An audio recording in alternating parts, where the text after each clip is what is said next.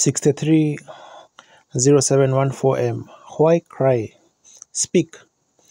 Jeffersonville, Indiana, USA. The Lord bless you. Let's just remain standing a moment as we bow our heads. Is there a special request? If you would, let it be known. Be known as you lift your hands to God and say, by that, Lord, you know my need. Heavenly Father, we are indeed a privileged people this morning to be assembled in the house of God, when we know that there is so many that would want to be in the house of God this morning and is in hospitals and on beds of sickness, and Thou hast given us this privilege to be out here today. And we never come, Lord, to be seen of each other, though we love a fellowship one with another, but we could do that at our homes. But we have come here to fellowship with He who has brought us together as beloved children and brethren. We thank Thee now, and the only way that we know to correctly fellowship with Thee is around Thy Word. Thy Word is a truth. We gather here for spiritual strength. We need it, Lord. We must have strength to endure the crosses that we bear. And we pray that You will send the great Holy Spirit today and will strengthen us all. Grant the request of Your people as they have assembled and raised their hands to You, that they have need of such things. Answer each one, Lord. We thank Thee for sparing the life of our sister Angren, last night in the accident on the road up there. Here, Thou was gracious to them, Lord, and we thank Thee for that.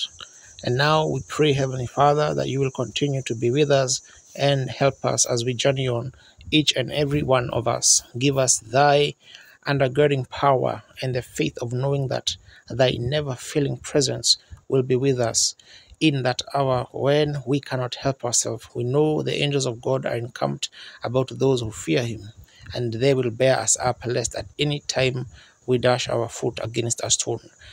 And we pray now that You will give us of the blessings for the word and speak through us and in us. In Jesus Christ's name, amen. I am grateful that the sun shine on the outside. The solar sun is shining. It was very bad this morning, and I think in this country especially, we have so much gloomy, wearied weather, and to see the sun shining, coming out is very good. The little family reunion today, I met my brothers, and they're up at my sister's house, and some of our relation around the city and around about. There's a big bunch of the Branhams. If they'd all come together from Kentucky in here, I guess we'd have to rent the city. There's so many of them. But just a little homecoming. We used to all meet at Mama's house, and she was an old tie post that held us together. Kind of. But God taken the tie post to heaven, and I hope that we'll all meet there someday. And now I spoke the other day, I said, I believe that I will cut my Sunday's messages down to about 20 minutes or 30 minutes and then pray for the sick. And I thought of that this morning. And I thought last night when Sister Downing called Billy and said that she had, and Sister Angren on their road up had slid across the road and had had a wreck. And while Billy was sitting at the window alone, I don't know what time it is, maybe this morning sometime, I had been asleep for quite a little bit. I looked down at Brother Woods, the lights was out, and I just knelt to pray. And when I did, something just said to me, it's all right. So then I told Billy, tell her everything I thought would be all right. I'm so glad to see them in this morning and sitting in the house of the Lord back here after on the road. A people that love you so that much to come for hundreds of miles to hear the gospel. Then I thought a 20 minutes message, and as slow as I am, they would be no good. So I thought I will just that long. And so then hear Brother Angren, her son, this morning singing, How Great Thou Art. He means more to him this morning than he did yesterday afternoon, because a great God of heaven spared his precious darling mother and sister. Now today we are expecting a great time in the Lord, and I had 2 or 3 different texts here that I was looking at, and I couldn't figure just which one I will talk on this morning. One of them was, cast your cares on him, for he cares for you. Now, if he cares, why not you? So then another one, Billy Paul, or not Billy Paul, my other son Joseph brought me this text a long time ago. He was sitting in the room one day, and he said, looking up towards the picture, and Billy, or Joseph, is very fond of boats, like little boys, boats and horses, And he said to me, Daddy, has Jesus got a boat? And I said, I don't know. So then after he got up and went out, I happened to think, has he got a boat? And I took a text from that and just marked it down here on my book, has Jesus got a boat? And I happened to think, when he was here on earth, he had to borrow a womb to be born in, a grave to be buried in, a boat to preach from, but he's a pilot of the old ship of Zion. Sure, he has, and those texts that I was thinking, maybe I could get them later before we leave to go back. I like to speak from the tabernacle here because it's our own church. We feel at liberty to say whatever the Holy Spirit says. At other places, even though the man wants to make you welcome, you feel kind of a little cramped because that you are in somebody else's church, and you want to be a gentleman enough to respect their thoughts and their doctrine. Had a wonderful time this week down at Brother Butchman's place there, and I went into a factory where they made the cheese. I see he and his wife and his son and them are present this morning, and always thought that a cheese factory would be something like other places I've been in. Oh, kind of sloppy and dirty. I can say one thing. You can rest assured that place is not dirty. That was the cleanest place I ever went into, and especially in a factory, and I didn't realize. I thought, oh, maybe they'll make 100 pounds of cheese a day, and they make 6 tons each day, and of 3 of the factories going, I thought, oh my, who eats all that cheese? But the Lord has blessed this man. I had the privilege of being in his home, a very lovely home, a fine consecrated wife, and there's no reason why they shouldn't live for Christ each day. And they are met his sons, and they are very fine children. We are so grateful for this fellowship that we have one with another. Found out their former pastor was a man that I know, Brother Gurley, a very fine man of the United Pentecostal Faith that I met years ago, Jonesboro, Arkansas, and didn't know that that was his pastor though. Now remember the services this evening, and then the Lord willing, next Sunday again we hope to speak, and then I think the following Sunday then I have to go to Chicago. I'll be gone for a while. I have to take the family back to Arizona so that the children can enroll in school again. And then we quit pastoring the pastor, taking his services. So we are very grateful to Brother Neville for his hospitality, of inviting me. And he is I like a man like that, where there's no guile, there's no selfishness, it's just genuine Christianity. I like that. Now we're going to read some of the scripture and then pass the comments. And I don't know just what time that will get out on these long messages, but I think I was talking the other day about speaking so long, and someone said, well, now if you just spoke a few minutes and you speak kind of in mysteries anyhow, said we'd never be able to understand it. Said just keep on talking, and after a while it comes out. He said, so maybe the Lord wants us to do it that way. Let's just bow again. Lord, the word lays open on the pulpit, and realizing that someday it will be closed for its last time. Then the word will be flesh, and then we are grateful for this time this morning, and open to us by thy Holy Spirit the contents of this word that we shall read.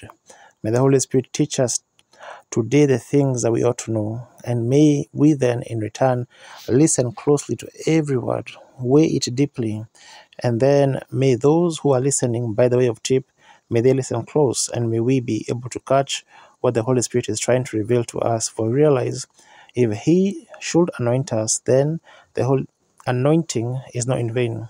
It's for purpose, that it might work to the good to the Lord, and may our hearts and understanding be open, Lord.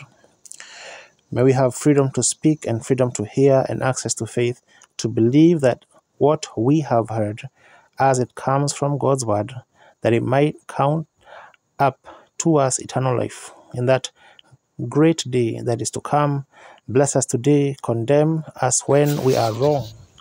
Let us know the faults that we have and bless us in the way that is right, that we might know which way to go and how to act in this present world, that we might bring honor in our living here to Jesus Christ, who died to give us a life in the great hereafter. We ask this in Jesus' name, amen. Now I want to read just out of two places out of the scriptures this morning, and one of them is just found over in the book of Exodus. Frankly, both of them are out of the book of Exodus. One, the 13th chapter, the 21st chapter, the 22nd verse. And the next one is the 14th chapter, the 10th, 11th, and 12th verses. Now, I'll read from Exodus 13:21. And the Lord went before them by day in a pillar of a cloud to lead them the way, and by night a pillar of fire to give them light to go by day and night. He took not away the pillar of a cloud by day, nor the pillar of fire by night from the people. Now in Exodus 14 and the 10th verse, and when Pharaoh drew nigh, the children of Israel lifted up their eyes, and behold, the Egyptians marched after them, and they were so afraid. And the children of Israel cried out unto the Lord. And then said Moses, because there, beg your pardon, and they said unto Moses, because there were no graves in Egypt, hast thou taken us away to die in the wilderness? Wherefore hast thou dealt thus with us, to carry us forth out of Egypt? Is not this the word that we did tell thee in Egypt, saying, let us alone, that we may serve the Egyptians? For it had been better for us to serve the Egyptians than that we should die in the wilderness. I'm going to read a couple of more verses. And Moses said unto the people, fear not. Now listen close here. Moses said unto the people, fear ye not, stand still and see the salvation of the Lord, which he will show you today. For the Egyptians whom ye have seen today, ye shall see them again no more forever. The Lord shall fight for you, and ye shall hold your peace. The Lord said unto Moses, wherefore criest thou unto me? Speak to the children of Israel, that they go forward. But lift thou up thy rod, and stretch it out thine hand over the sea, and divide it, and the children of Israel shall go on dry ground through the midst of the sea. And I behold, I will harden the heart of the Egyptians, that they shall follow them, and I will get me on upon Pharaoh, and upon all of his host, and upon his chariots, and upon his horsemen. And the Egyptians shall know that I am the Lord, when I have gotten me honor upon Pharaoh, and upon his chariots, and upon his horsemen. And the angel of God, which went before the camp of Israel, removed and went behind them, and the pillar of the cloud went before their face, and stood behind them. And it became between the camp of the Egyptians and the camp of Israel. It was a cloud of darkness to them, but it gave light by night to these, so that the one came not near the other all the night. And Moses stretched out his hand over the sea, and the Lord caused the sea to go back by a strong east wind all that night, and made the sea dry land, and the waters were divided. And the children of Israel went into the midst of the sea upon the dry ground, and the waters were a wall unto them on the right hand and on the left. And the Egyptians pursued and went in after them in the midst of the sea, even all Pharaoh's horses, his chariots, and his horsemen. And it came to pass that in the morning watch the Lord looked down unto the host of the Egyptians through the pillar of fire and the cloud, and troubled the host of the Egyptians, and took off their chariot wheels, that they drave them heavily, so that the Egyptians said, let us flee from the face of Israel, for the Lord fights for them and against the Egyptians. The word of the Lord is so great, so good, there's just no way to stop reading it. It just becomes life as we read it. I think in this text this morning, though it's being tipped, I want to say this in the beginning. I find myself, and the reason that yesterday, while in studying, and I come upon this subject, and then I thought, I'm just going, if the Lord willing, to speak upon that, because it drives me down. and I hope it drives us all down that we might see and cause us to look up and to study a little bit in comparing the day that was then, unto the day that is now. I want to take 3 words for text, and that is why cry, speak. God said unto Moses here in the 15th verse, Why criest thou unto me? Speak to the people, that they go forward. And why cry? Speak. Now we got quite a subject, and I'll try to hurry through as quick as possible. As the Holy Spirit leads, and I want to think of this text of Moses crying out to God in the time of trouble, and God rebuking Moses back right when the trouble was in session. And it's just in nature seeming like for a person to cry out, and then what I rebuke, it is for God to turn around and rebuke him for saying it, for crying out to him. It looks like it's a very hard thing. Many times when we look at the scriptures in our own way of looking, it seems very hard. But if we study it a little while, we find out that the all-wise God knows just what he's doing. And he knows how to do these things and how to deal with man. He knows what's in man. He knows him. We don't. We only know from the intellectual side. He knows what's really in the man. Moses was born in this world and a gifted boy. He was born to be a prophet, a deliverer. He was born with the equipment born in him, as every man that comes into the world is born with his equipment. And I firmly believe in the foreknowledge of God, the predestination. Not that God is willing that any would perish, but all might come to repentance. But being God, he had to know and does know the end from the beginning. See, if he doesn't, then he isn't infinite. And if he is not infinite, he isn't God. So he wasn't willing certainly that any should perish, but he knowing who would perish and who would not perish. That's the reason and the very purpose that Jesus came to the earth was to save those that God, through his foreknowledge, seen that wanted to be saved. See, because the whole world was condemned, and I don't see how we could teach it any other way than the foreknowledge of God. And the Bible plainly says that he knows the end from the beginning and can tell it. Therefore, when a person tries to be something that they are not, they are only making an impersonation, and sooner or later, it'll find you out. Your sins find you out. You cannot cover them. There is only one covering for sin, that's the blood of Jesus Christ, and it cannot be applied unless God has called you from the foundation of the world. That's what the blood was shed for, not to be trampled upon and made fun of and jobbed at and evilly spoke of and so forth. It was for a direct purpose. That's right. Not to be played with, not to be impersonated by saying that the sins are covered when they are not.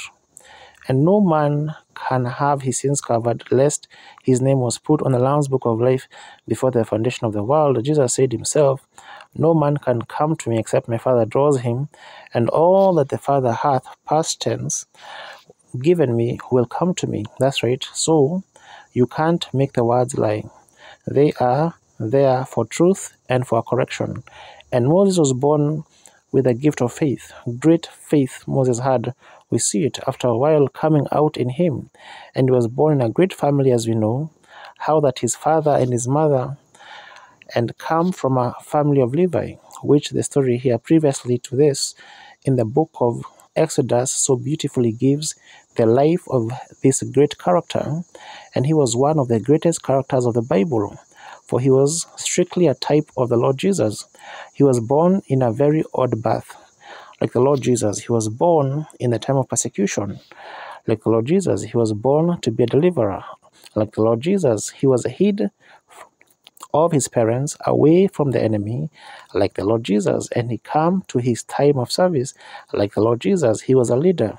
Like the Lord Jesus, he was a prophet. Like the Lord Jesus, he was a lawgiver. Like the Lord Jesus.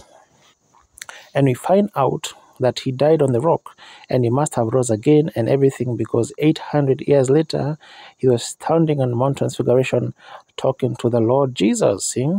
Angels packed him away. No one knows where he is buried. Even the devil didn't know that. Frankly, I don't believe he ever was buried. I believe that God packed him away and he died on the rock that he had followed all the days of his life. And he was a perfect type of Christ. He was a king over the people. He was a lawgiver. He was a sustainer to the people. He was everything in type that Christ was. Now, then see that he was born with these great gifts and quality within him. Then it only taken something to flash across that to bring that thing to life. See, the seed of God is actually placed in us from the foundation of the world. And when that light first strikes that seed, it brings it to life. But the light first has to come upon the seed. Like I've taught many times of the little women at the well, her in that condition, though she be an ill-famed person, though her life was degraded, and she was in that condition because the traditions had never touched her, but though when that light first struck her, quickly she recognized it, because there has something there to respond to it. When the deep calleth to the deep, there must be a deep somewhere to respond to that call. And Moses here was born this prophet, but he was raised in an intellectual school and Pharaoh's palace. The Pharaoh Seti was raised up under, was a man that still loved, had honor, and believed Joseph being the prophet of the Lord.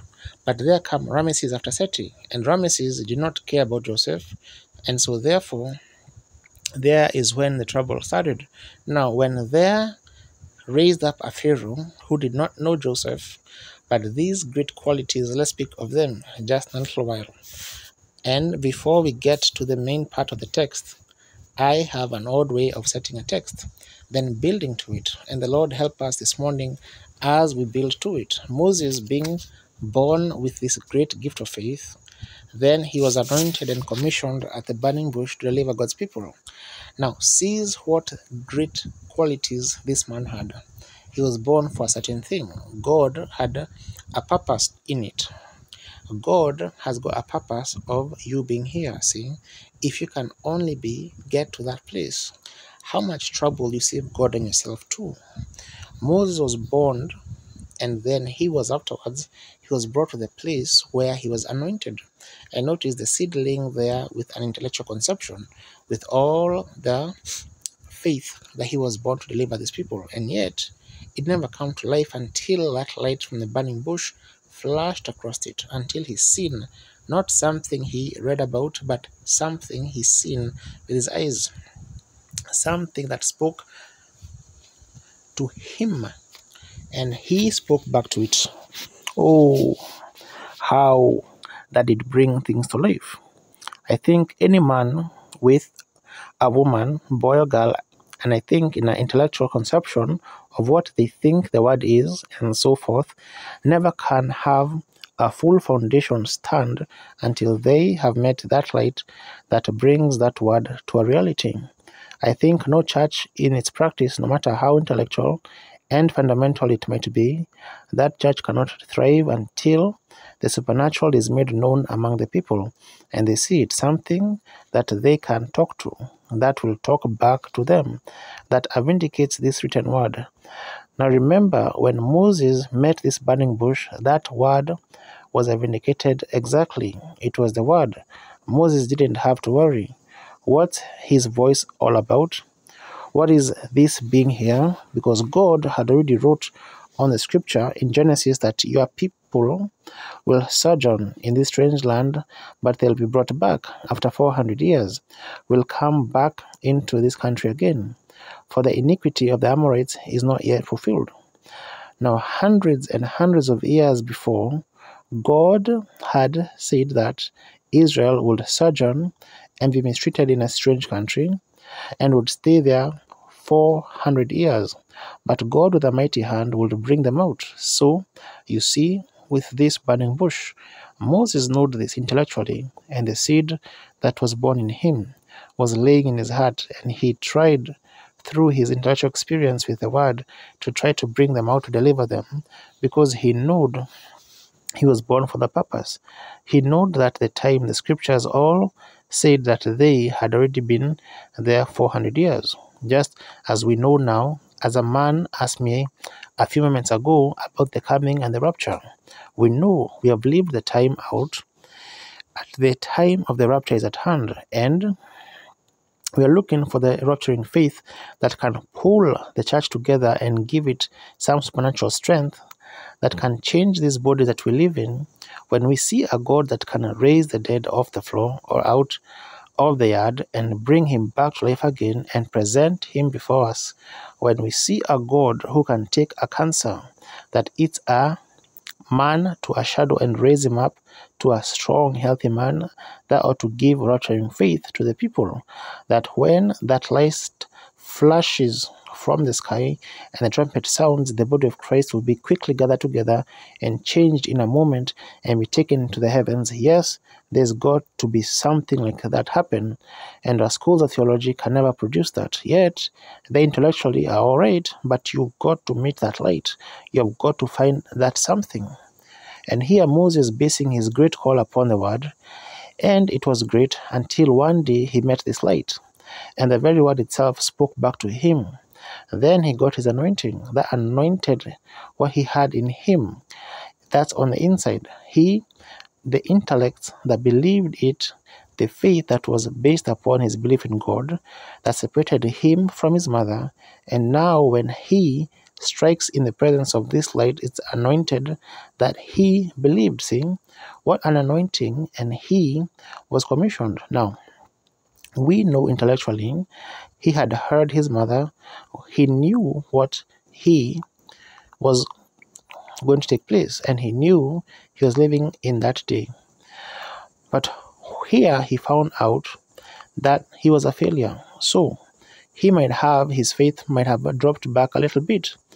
But when he comes to the bush, God said, I have heard the cries of my people, and I remember my promise to their fathers, Abraham, Isaac, and Jacob, and I have come down, the personal pronoun, I have come down to deliver them. And now, and may I just add this, if God forgives me if it sounds sacrilegious, I do not the work upon the earth only through man. I am the vine, ye are the branches, and I only declare myself when I can find a man, and I have chose you, and I'm sending you down to take them out. See? Now notice, it'll be with your mouth, and you take this rod. And Moses said, can I see an evidence that you'll send me? And you have anointed me, and you are going to do these things. Said, what have you got in your hand? He said, a stick. Said, throw it down. It turned to a serpent, he fled. He said, take it up. It turned back to a stick. Said, put your hands in your bosom. Took it out, and it was leprosy. Put it back, and it was healed. Said, he saw the glory of God. There was no more questions to Moses. Did you ever notice he never ran to the wilderness again? He knew he was anointed. He knew where all these things that had been in his heart, these great fine qualities, and they were anointed now. He is ready. He is ready to go. So down toward Egypt he goes. God had said, I'll be with you. So that settles it. If I'll be with you, that's all Moses had to know for this great call in his heart. And so now God said, I'll be with you. Now God also had vindicated Moses' claims. Moses claimed, I met the Lord, and he said, tell you, I am sent me. See? Now, they said, here is a man, another Jew probably, some of these fanatics that's been coming along all the time with all this kind of a scheme to take us out of bondage. And you know how people are when they're slaves or in bondage for something. There is always some kind of a gimmick coming around, to do it.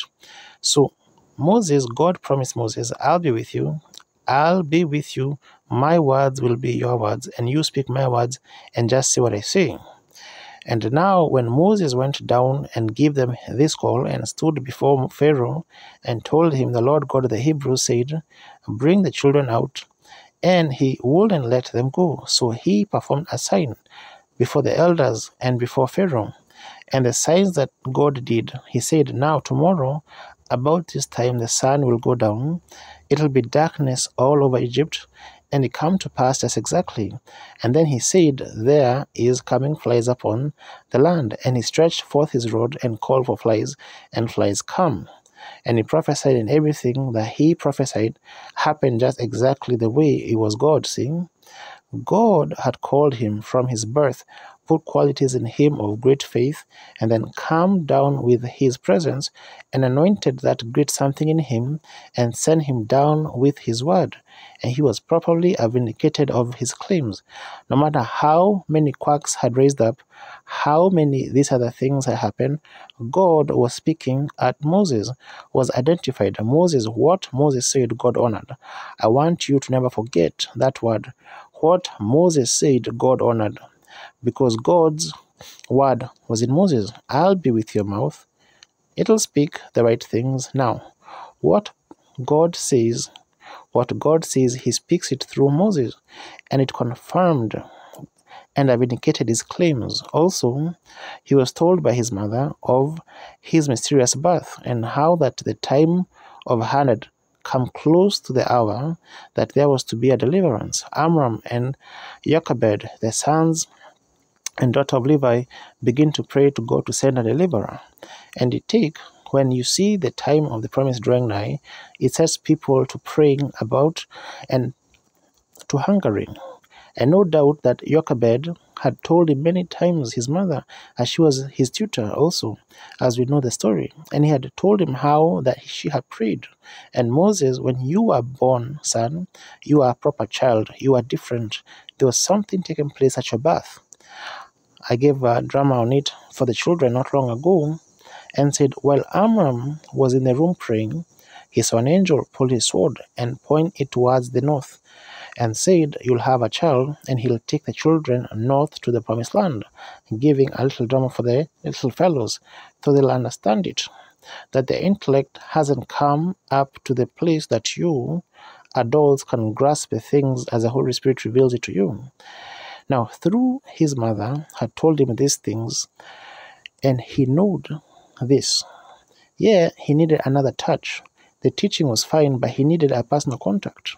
That's what the world needs today. That's what the church needs today.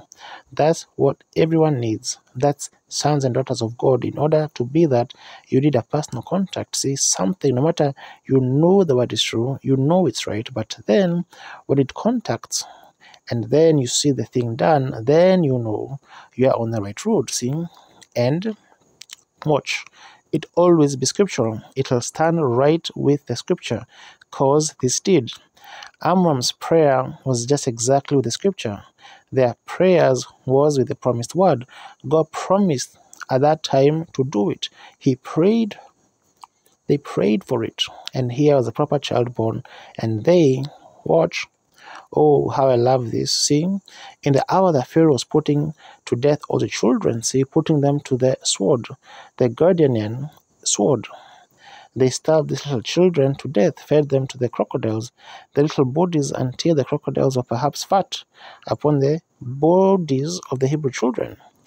But the Bible said that the parents did not fear Pharaoh's command to kill the children. They didn't. They wasn't scared because they seen something in his baby to begin with. They saw it, that this was the answer of prayer. And now Moses had all this as a background. So Moses knew he was sent for the very purpose to deliver the children of Israel. See, all the background just heaps up when you get anything and can bring the Bible saying this is going to happen, and here it happens, and this is going to be at that time, here it happens, and this is going to be at a certain time, there it happens, then it all accumulates together and draws a picture for us. Oh, how this tabernacle this morning, how we people of this hour, Brother Neville, as we see the gray striking our hair and our shoulders stooping, when we see the world weaving and rocking as it is, and how we can look around and see the promises drawing nigh, I think many times if someone could just bounce into it at once and wouldn't understand it, or will understand it rather, and come into it at once, it will almost send you to eternity. Just with such a rapturing thing. And never note it and just, break through the things that we have seen and know and understand. And all bounce in at one time. The man or the woman, boy or girl, will just probably lift up their hands and say, "Let's go, Lord Jesus." You see, how the hour is so close. Moses, knowing that he was born for that purpose, and looked out of the windows and watched them Hebrews as they toiled, looked back here in the scripture, and it said, "And they shall sojourn 400 years, see, but I will bring them out with a mighty hand." Then when he comes back after commission anointed, know that he was born, and his faith looked. By faith he saw those people, and he knew they were the children of God, because the word said so. They wasn't of the world, and wasn't like the rest of them. They were different, and they were cranks and fanatics to the high glamour of Egypt. And he was to be the son of Pharaoh, taking the kingdom over and next. But there was something down in him, a real faith that looked not at those things, the glamour that he was to inherit. He looked at the promise of God, and he knew that the time was drawing nigh, and what that man must have thought of. I want to talk it over with him someday when I meet him on the other side. You say, "Crazy brother," no, it isn't. I'm going to meet him by the grace of God. Yes, sir, I'll talk to him someday. Moses himself, and how I would like to ask him just how, when he seen his preparation, how the frustration, the devil saying, the people ain't going to believe you, haha. There is nothing to that. But when that seed comes to life up there, something struck him, and he knew there was something going to take place. He knew. Look at the clock and seen what time it was. And he knew, and how he must have thought, and he watched. Now when he got all this together, all this great thing that he seen at the scripture time, the prayer of his mother and his father, and he was born a peculiar birth, an all child, and all along there had been something way down in him, and now he slips off and tries to think he would take his military training from his school and deliver the children, and that failed. Then he goes up into the wilderness and marries a lovely Ethiopian girl, and they had a little boy named Gershom. And one day, while attending the flock, all at once he seen a burning bush up on top of the mountain, burning. And he went up there, and not an intellectual, not an imagination, not a delusion, an optical illusion, but in him there was the God of Abraham in a light, a pillar of fire back in a bush, that fire like waves going out, but it didn't bother the bush. And the voice of the scripture, the voice of God, spoke through there and said, "I have chosen you. You are the man. I raised you up for this purpose. I'm proving to you here by signs you're going down to deliver the children, because my word has got to be fulfilled." His word of this day has got to be fulfilled. We are living in the hour. No matter what anyone else says, the word has to be fulfilled. Heavens and earth will pass away, but not his word. Now, when Moses got all this together and seen by every direction, it anointed his faith. Amen. Oh my, what a thought.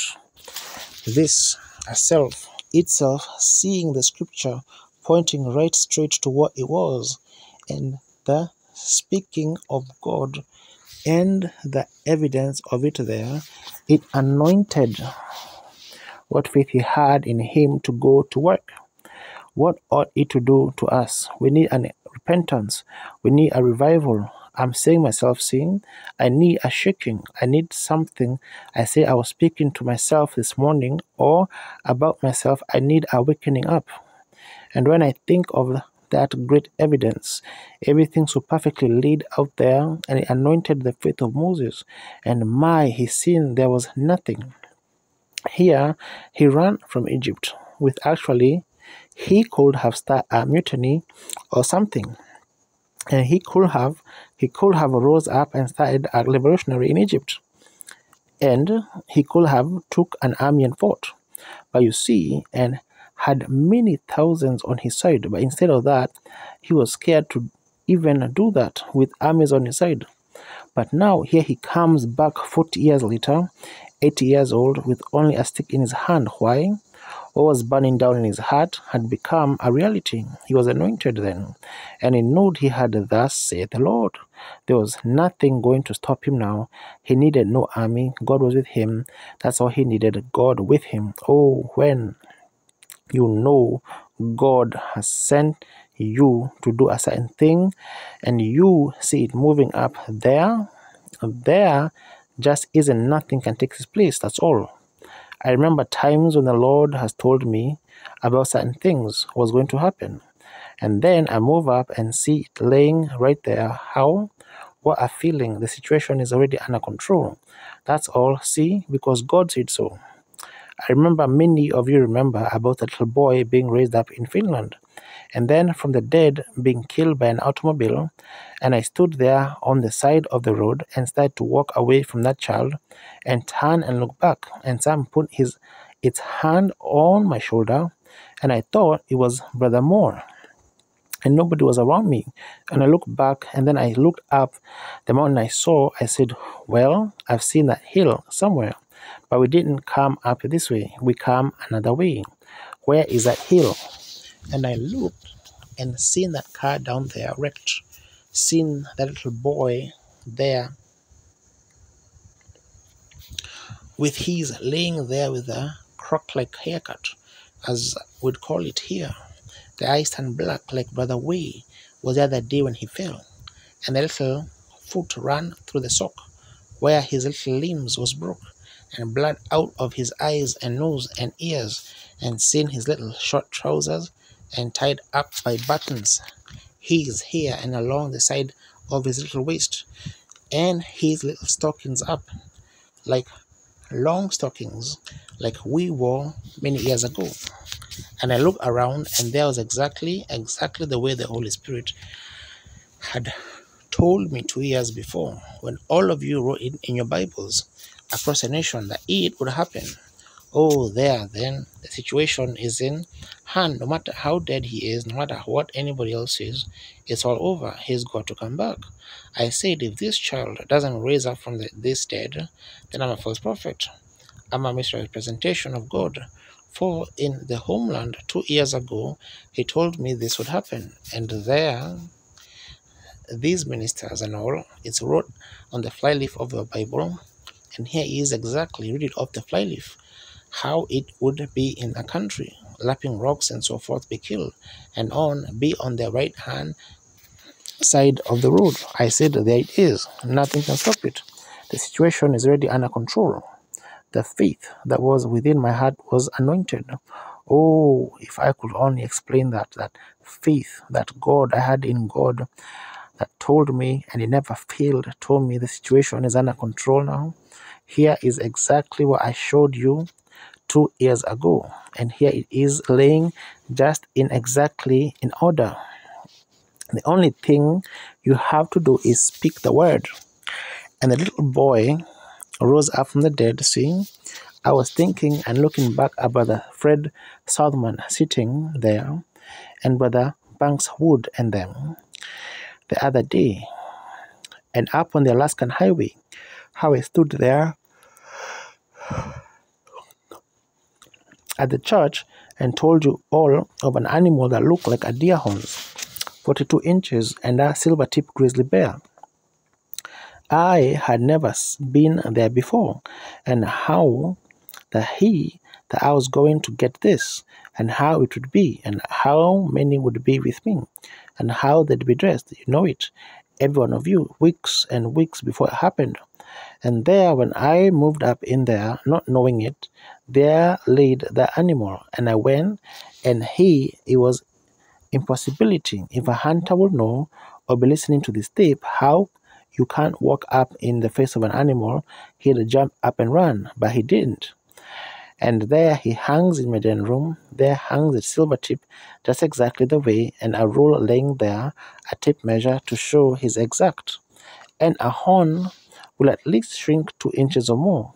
when it's green on the animal, and when it dries. But this never shrunk. It is still exactly on the nose, 42 inches. See?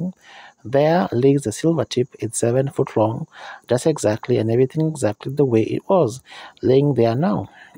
But when this man said to me, "Now look, Brother Branham, we got this animal that you talked about, but you told me you'd see a silver-tip grizzly before you got to the bottom of the hill, back to where them boys are. That was with a green shirt." I said, "It's thus saith the Lord." God said so. But Brother Branham, he said, "I can see all over everything here for miles. There's nothing. Where's he coming from?" I said, "That's not for me to question. God said so, and He is Jehovah Jireh. He can bring a bear there. He could put one there, and He did, and there he is. It's a situation under control." And when Moses saw that he was raised for this purpose, he had met face to face this great God who had made the call and had anointed him and identified him and said, "This is your call, Moses. I'm sending you and I'm going to show you my glory. And here I am in a bush burning. Go down there. I'll be with you." He didn't even need a stick. He had the word, the vindicating word, and there he went. It anointed that faith that was in him.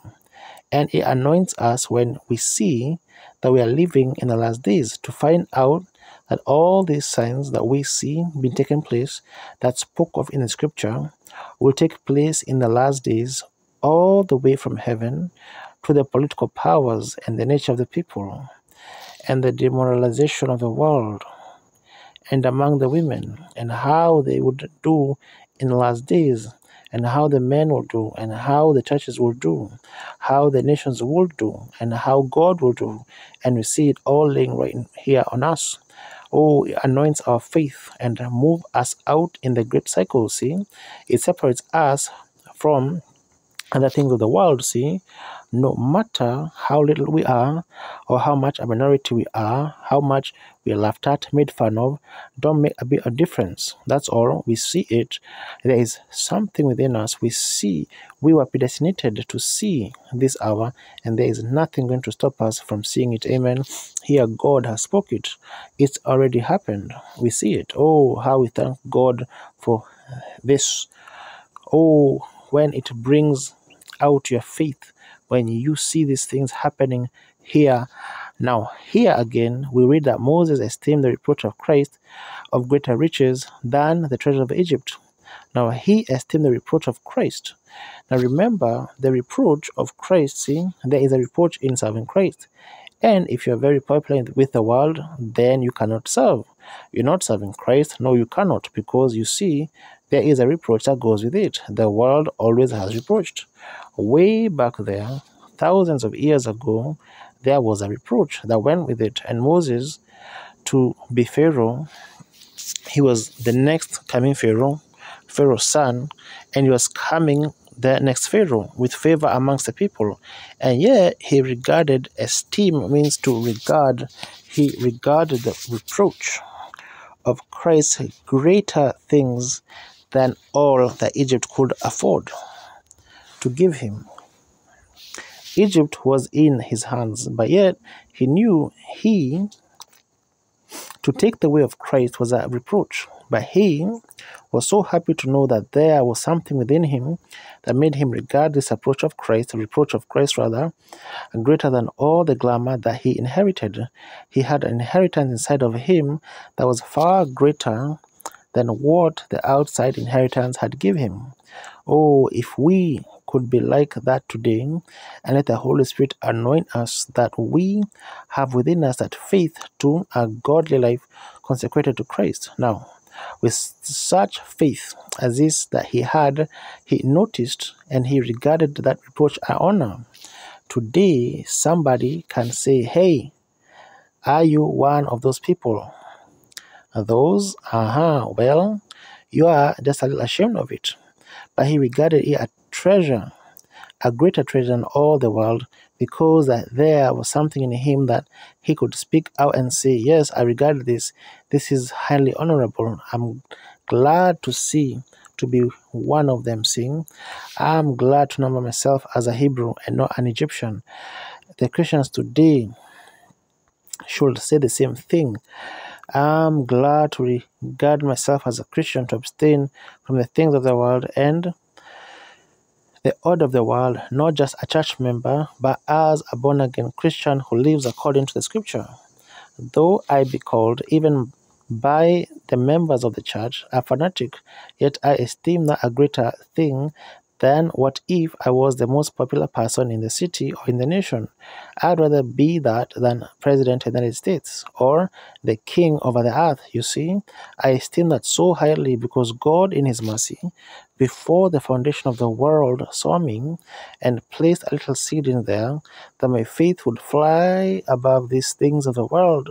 And now he's called me and I regard my place. As Paul said, he regarded his office with high esteem, and oh, that God had called him from being a great teacher like Gamaliel. But Paul had to be called to be a sacrifice for Christ. See, now the same thing. Notice, with such faith, he never relied on his sight, what he could see. Now he seen nothing out there with a bunch of mud-handling people, slaves in prison, being killed every day, beat with whips, made fun of. Their religious beliefs was fanatics, and there was a Pharaoh sitting on the throne that didn't know or regard anything about their religion. He knew nothing about it. He was a heathen, so he just was a picture of today. And there he is, a different religion, and how that if this Moses yet in the very seat with the president or the great man Pharaoh to take his place at his death, and he was an old man, and yet Moses thought that call, he looked out there, and the same window that Pharaoh looked out of, because he was in his home, and Pharaoh looked out and seen those people that were lifting up their hands, and they'd take a whip and beat them to death because they were praying. They ran a sword through them because they even failed to disobey at any time in making them work till their little bodies would fall out and give them half enough to eat. Well, there wasn't nothing but a bunch of fanatics, not hardly human. And yet Moses, that faith in him, looked upon them and he said, they are God's blessed people. Amen. I like that. With such faith, his eyes didn't fall on the glamour of Egypt. It fell on the promises of God. His eagle eye of faith seen beyond the glamour of Egypt. Remember, he's becoming an eagle now. He is a prophet, and his eagle eye raises above those things. Oh, how I like that. How oft today Christians rely on their senses and of what they can see or what they can understand instead of their faith to rely on what you see with your eye and the glamour. Like you women, I'm always calling to you about you must let your hair grow out. You mustn't wear makeup. You must act like ladies and Christians. You look out upon the street and see the women today dress immorally. Well, you think, well, she belongs to the church.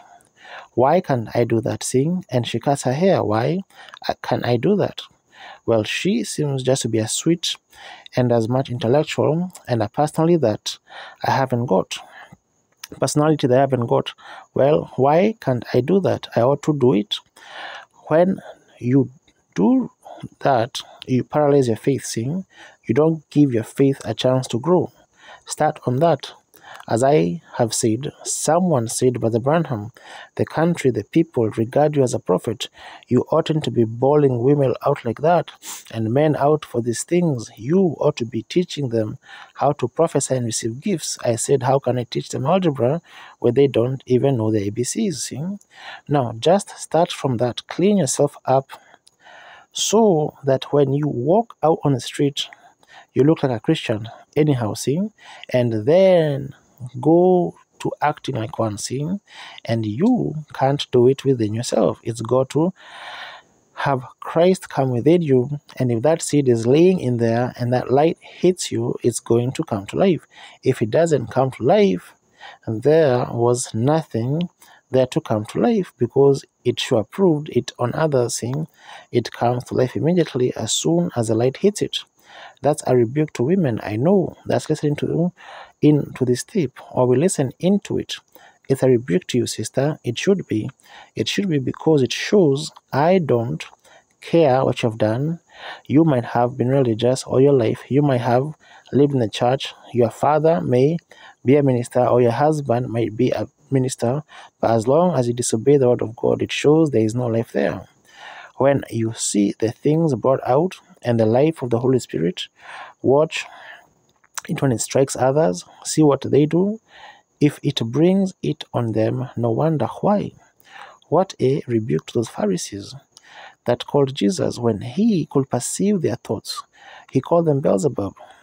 And that little prostitute said, why, this fellow is a Messiah. The scripture says that he'll do this. See, that predestinated seed was laying there, and when that light struck it, it came to life. You can't keep it down. You can't hide life. You can take and pour concrete upon a bunch of grass and kill it in the winter time. The next spring, where is most your grass at? Right around the edge of the concrete, because that germinatized seed under that stone, when the sun begins to shine, you can't hold it. It'll wiggle its way around through there and come right out at the edge of that and stick its head up to the glory of God. See, you can't hide life. When the sun strikes botany life, it's got to live. And when the Holy Spirit strikes the scriptural life that's in a man, it brings forth its fruit right there. Abraham snapped his fingers, see? So regardless of how true and honest you are, how you say you're not, and saying they were, these women wearing these bad clothes and things out there, just a common striptease for the street. Though you don't believe you are, you can't make you believe. You can prove that you are innocent of an adultery. But in the book of God, you are committing adultery. Jesus said, whosoever looketh upon a woman to lust after her has committed adultery with her in his heart already. And you presented yourself in that manner. See, you can't see it unless that life is laying there. You look at somebody else. You look and say, well, I know Sister Jones, Brother Jones, he's a minister. His wife does this and does that. I don't care what that does. This is the word. Jesus said, let every man's word be a lie and mine be true. It's the Bible. And when that light really strikes it, it's got to come to life. It just has to come to life. Now, Moses' great eye, his eagle eye, looked beyond the glamour of Egypt. The real Christian believer today, no matter what the church says, what anybody else says, when that light strikes and they see the very vindication of God, the pillar of fire hanging there, and the signs and wonders of promise, the scripture being laid in, it comes to life. No matter how little it is and how many in the minority, God's group has always been the minority. See, fear not, little flock. It's your Father's good will to give you the kingdom. See, they catch it. God is obligated to send them in from every denomination, every order, everywhere to see it. And if they are ordained to life, look at old Simeon, ordained to life. When the Messiah came in the temple, in the form of a baby in his mother's arms, Simeon, back in a room somewhere, reading, the Holy Spirit raised him up, for he was waiting. That life was in him. He said, I'll not die until I see the Lord's Christ. And there was the Lord's Christ in the temple. The Holy Spirit led him from his duty out and walked down through there and picked that baby up and said, let thy servant depart in peace, for my eyes have seen thy salvation. There was an old blind woman in the corner by the name of Anna, who served the Lord day and night. She also was predicting and saying, the Messiah is coming. I can see him coming. Yet she was blind. At that same time, when he was there, that little life that was in her, that was predicting, it could be there. It would be there. it will be there. Then, that same life, the light comes in the building in the form of a baby, as an illegitimate child, wrapped in swaddling clothes, coming up through the building. And the Holy Spirit struck that old blind woman, and she came by the Spirit, led through the people, and stood over this baby and blessed the mother and blessed the baby and told what would be the future for it. See, ordained to life. See, look at them there. Wasn't a dozen of them. There was only 8 souls saved in the days of Noah. Hardly very many, but all that was ordained to life come in at that time. See how the Holy Spirit works in each age, drawing the people. Now we find out that Moses' faith led him to watch what would be, not what was. Look at tomorrow instead of today. Look at the promise instead of the glamour. Look at the people instead of the organization. See, God did that.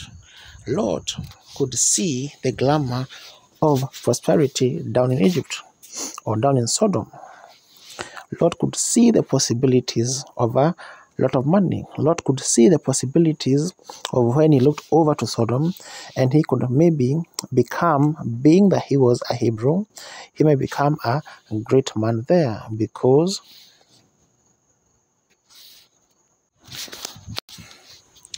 he was a great intellectual figure and the nephew of Abraham. So he chose to go towards Sodom. Lot, intellect led him to see the glamour of prosperity. Lot's intellect led him to see the blessing of glamour, but his faith was so paralyzed by it, he didn't see the fire that was going to destroy that sort of a life. And that's the way people are today. They see the possibilities of belonging to a great organization. They see the possibilities of having social standing with the people of the city, but they don't see the possibilities. They don't see their faith is paralyzed. Let me repeat that so it won't be misunderstood. Women today, they, as I say, they want to act like the movie stars. The men today want to act like the television comedians. The preachers today seem to want to make the churches like some modernistic lodge of some sort, membership and so forth. They see the possibilities of maybe becoming a bishop or a general overseer or something like that, if they will go along with the church, forsaking the scriptures, when it's laying right before them, with thoroughly vindicated by the power of God and by the living word of God living in the people. Yet they don't want it. They say, we don't want to get mixed up with something like that. It would take their fellowship card. It would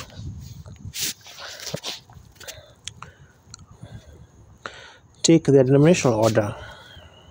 Yet honest men like Lot sitting down in Sodom, knowing that that's wrong, see, what do when they do that? They paralyze the little faith that they did have. It can't work. Now Moses gave way to that, and he said his faith paralyzed the world. Either your faith will paralyze glamour, or either the glamour will paralyze your faith. Now, you have to take one or the other. And you see, the Bible don't change. God don't change. He's the unchangeable God. And now we find today that people of this day, see, they look to the big things, the big organization. I belong to the so-and-so, see, and they go down there and look. There's no different from the street people. There is no other things. They have an intellectual something and go on. When you talk about divine healing, the pillar of fire, the light of God, they say that's mental. A man picked up the picture of the angel of the Lord the other day, a Baptist minister, and laughed at it. See, that's blasphemy. See, there is no forgiveness for that. That's what Jesus said. See, it's blasphemy when you see it doing the very works of Jesus that Christ did. And he said when they seen that works in Christ, he was a sacrifice, and they called him Beelzebub, a devil, for cause he was doing it. And now they say, he said, I forgive you for that. But when the Holy Ghost comes to do the same thing, you speak a word against it, it will never be forgiven you in this world or the world to come. See, just one word is all you have to say against it. See, and then, because if that life, if you have been ordained to eternal life, then that life will burst forth. When you see it, you will recognize it, like the little woman at the well and the different ones. But if it's not there, it can't come to life, for there's nothing there to come to life with. As my old mother used to say, you can't get blood from a turnip because there is no blood in it. Now, that's the same thing, and it paralyzes what the little faith you have got. Lot could see the glamour, but he didn't have enough faith to see the fire that will destroy such glamour. I wonder if we have today, I wonder if us, well, as a woman that wants to be popular, that wants to act like the rest of the women in the church, if they see that they want to act like the rest, they can see the possibilities of being a prettier woman. By being painted, they can see a prettier woman by having a younger appearance, by cutting their hair and acting like some of the others or the movie star. But I wonder if that hasn't paralyzed their faith to know that the Bible says that the woman does that is an honorable woman, and a woman that puts on a garment that pertains to a man is an abomination before God. Slacks and so forth, and shorts that they are wearing. And it just becomes so calloused till it becomes a regular routine of the people doing it. I wonder if they don't paralyze the very little faith that you had even to go to church. You see, that's the thing it does. Lot did that, and it paralyzed him, and it paralyzed his people down there. They couldn't see it. But Abraham, with a vindicated faith, his uncle, he looked not upon the glamour, he wanted nothing to do with it, though he had to live hard and live to himself, and Sarah lived out in the wilderness, where it was hard goings on the barren ground. But they see not the glamour or the possibilities of becoming popular. Sarah, the most beautiful woman in the land, the Bible said so. She was fair, the fairest of all the women. And now she even stayed and obeyed her husband, to even she called him her Lord, who the Bible refers to plump over in the New Testament, said, whose daughters you are as long as you obey the faith. See, calling her husband her Lord.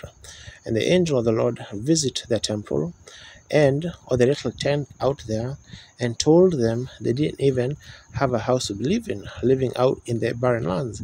And there you are, you see the day patterned back again, just exactly like it was then. Now Moses, with his great faith again, could say no to the present things of the present world and make a righteous choice. He chose to suffer the afflictions with the people of the God. He chose to go with it. Why? His faith. He saw the promise. He saw the end time. He saw over in tomorrow, and he let his faith loose, and he didn't pay no attention to what his eyes saw in the possibilities here, that he was the Pharaoh and was going to be Pharaoh. The Pharaoh. He looked plumb over in tomorrow. Oh, if people could only do that. Didn't see the present world. If you look at the present world, you make a choice with it. Hide your eyes from that and look at the promise of God way over in tomorrow.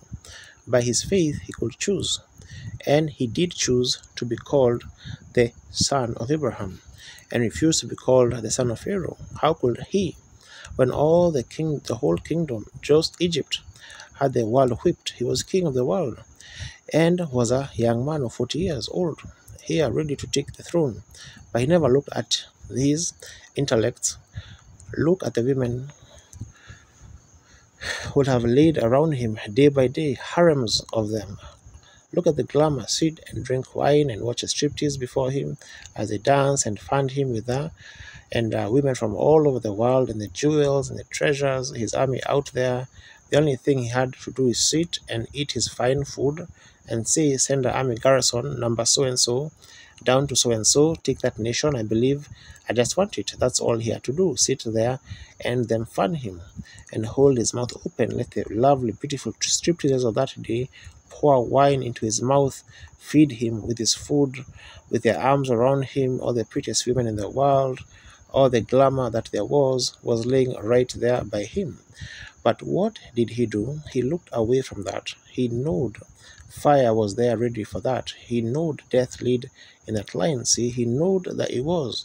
And he looked over to a bunch of despised and rejected people, and by faith he chose to suffer the reproach of Christ. and called himself, I am a son of Abraham.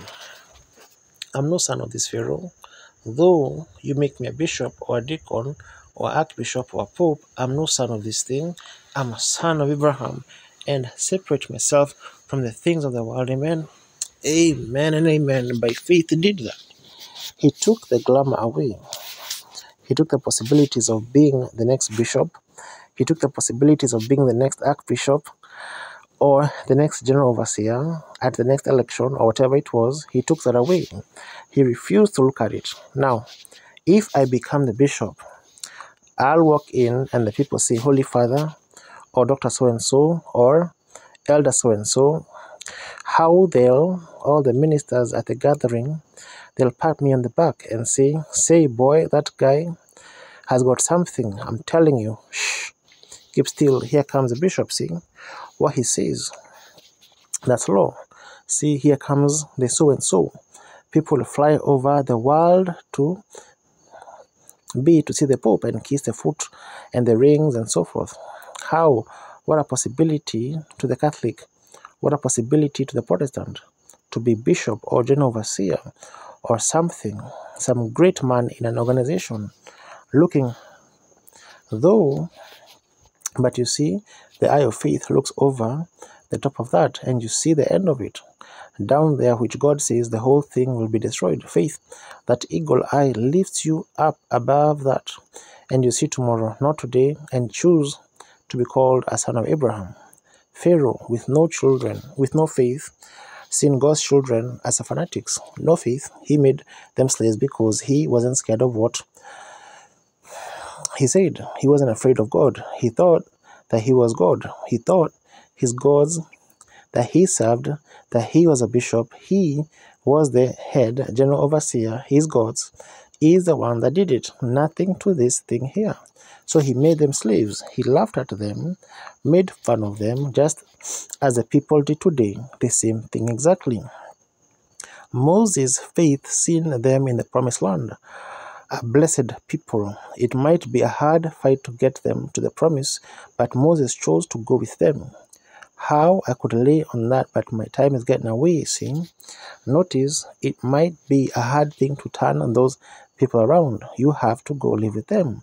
You have to be one of them. And they are already so intellectual that you can't move them, see? But there's got to be something happen out there. There's got the supernatural demonstrated before them. It's going to be a hard thing. The organizations will turn you down and all these things will happen. It's terrible that you have to do, but yet make your choice. I'm one of them. Yeah, his faith did that. His faith sparked. Yes, sir. He saw it. It was a hard thing to get them to that promise, but he took his choice to go with them anyhow, regardless of what they did to him and what they turned him down. He went anyhow. He was going out with them. Now I hope you are reading.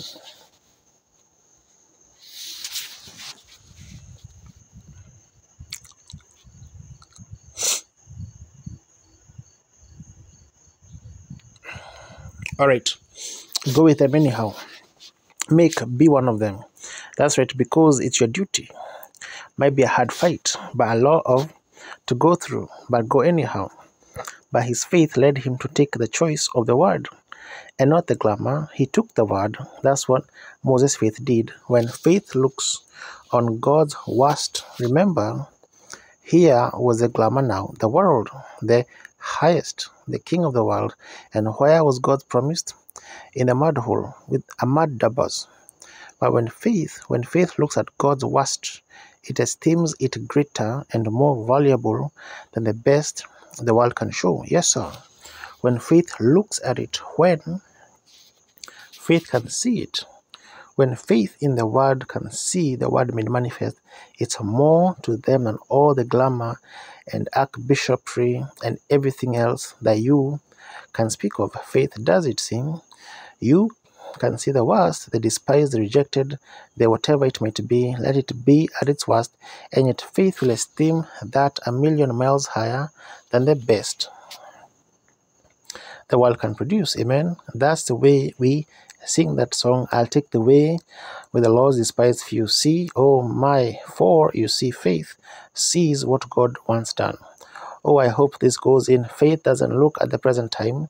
Faith doesn't see this here. Faith looks to see what God wants, and it works accordingly. That's what faith does. It sees what God wants and what God wants done, and faith operates through that.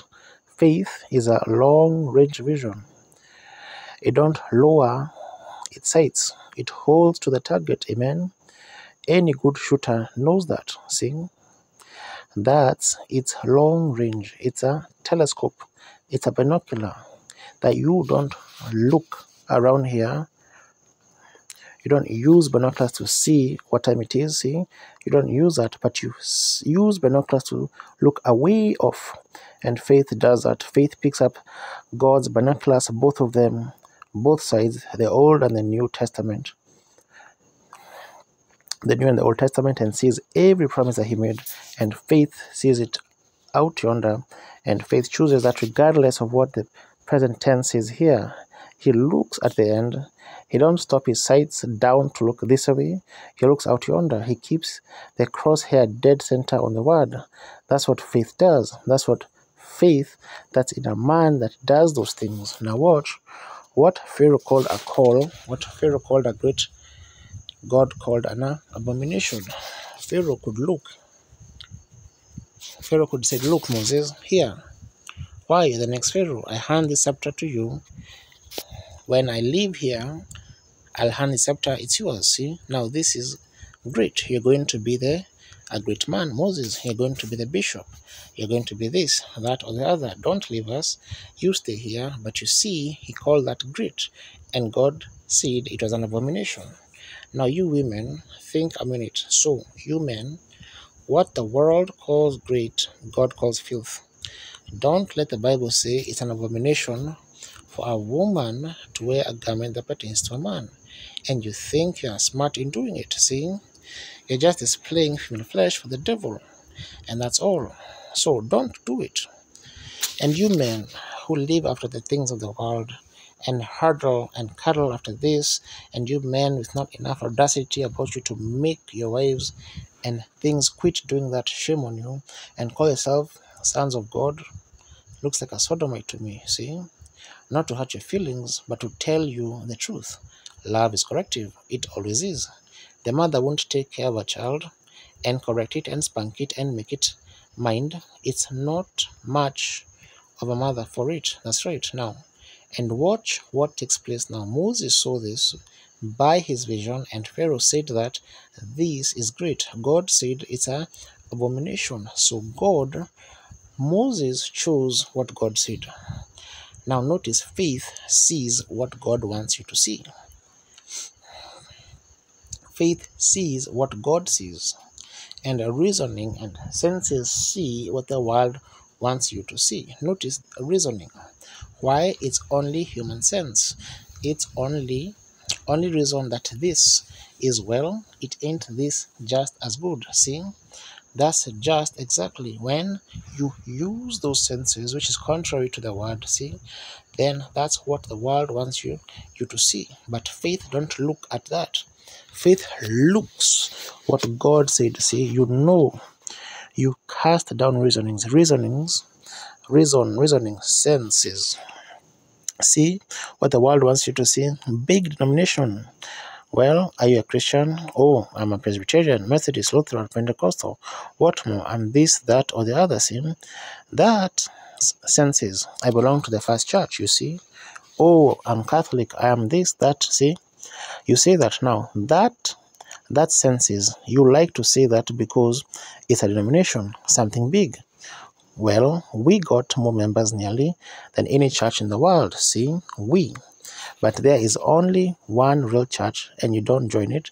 You're born in it, see? And if you are born in it, the living God works himself through you and makes himself known, see? That's where God dwells, in his church. God gives to church every day, just lives in church. He lives in you. You are his church. You are his church. You are the tabernacle that God dwells in. You are the church of the living God yourself. And if the living God lives in his living being, then your action is of God. If it isn't, then God isn't in there. He wouldn't make you act like that. When he says in the word here, his blueprint, don't do it, and you go do it. See, that's wrong. When you deny it, then that shows the life isn't even in you. See, that's right. Faith led Moses to the path of obedience. Notice, Moses meek, there is young Pharaoh, there is young Moses, both of them with the opportunity. Moses, in the reproach of the people, and counted it greater treasures than all Egypt had. And he, led by faith, he followed what his faith said in the word, and it led him to the path of obedience, and finally to glory, immortal, never to die, in the presence of God. Sight and senses led, and glamour led Pharaoh to his death and the destruction of Egypt, his nation, and it's never come back since. There you are. Look at this, you die. Look at that, you live. Now make your choice. That's the same thing God put before Adam and Eve in the Garden of Eden. See, by faith you make your choice. Now tonight, sight led Pharaoh to his death and to destruction of his city. Moses, with his faith, never did fear Pharaoh. See, he didn't care what Pharaoh said. He cared not about Pharaoh no more than his mother and his daddy cared about their threats. When Moses was confirmed to him, and he was that person that was to deliver the Egypt or lead Israel out of Egypt, he never cared what Pharaoh said. He wasn't scared of him. Amen, amen, amen. You see what I mean? There is no fear in faith. Faith knows about it. Faith, as I've always said, it's got a great big muscles and hairs on its chest. Faith said, shut up, and everybody shuts up. That's all. I know where I'm at. The rest of them say, well, then maybe he does, see? But you've got to stand up and show your muscles, that's all. Faith does it. Notice, Moses never feared Pharaoh after God vindicated his call. When Moses believed he was called for that, but when God told him up there, it's so, and calmed down and showed before Pharaoh and all the rest of them that he was sent to do it, Moses was never scared of Pharaoh. Notice Pharaoh used his wisdom on Moses though. Watch, he said, I'll tell you what, I'll make you an agreement with you. After the plagues done ate him up, he said, I'll make an agreement with you. You just go for a little worship. 3 days. Just go so far and don't go no further. But you know, that was Pharaoh's senses told him that, see, you just go so far and don't go no further.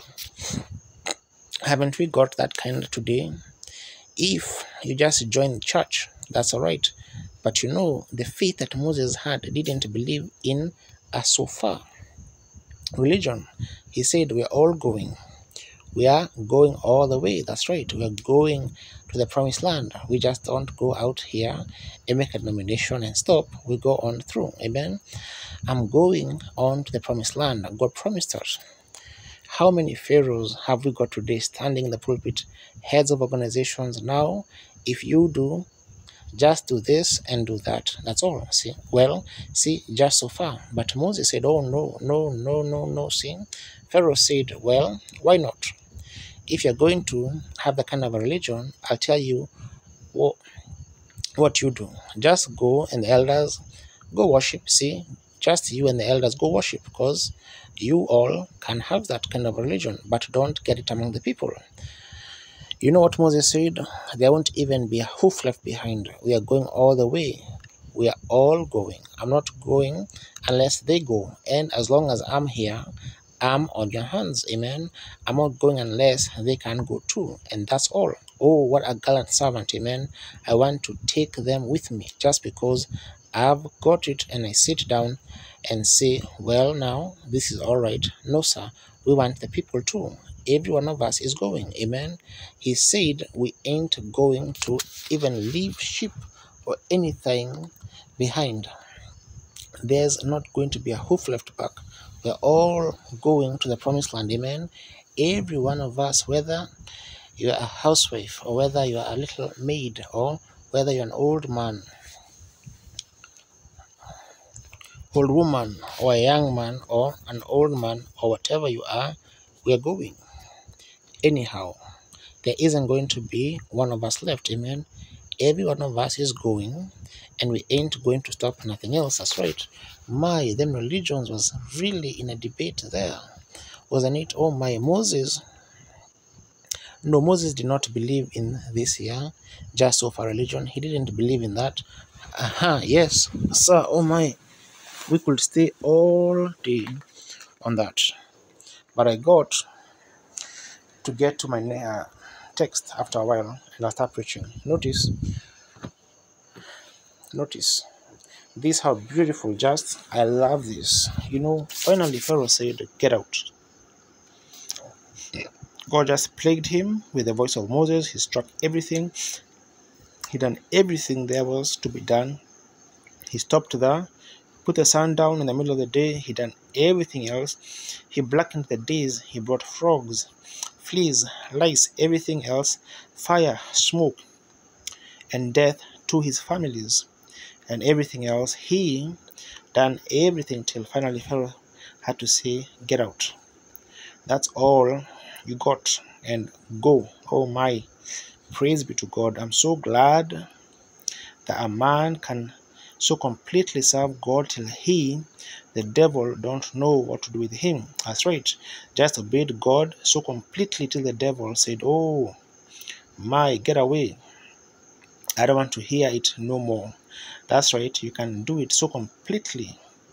Now, if God wouldn't have backed up Moses, then he would become a laughingstock. But God was right there, confirming everything he said come to pass. And Pharaoh had to hold his position because he was a bishop, So he had to stay there. He couldn't deny, he couldn't say no, but it was already happening. See, he couldn't deny it because it was already happening. So finally he said, oh, just get out.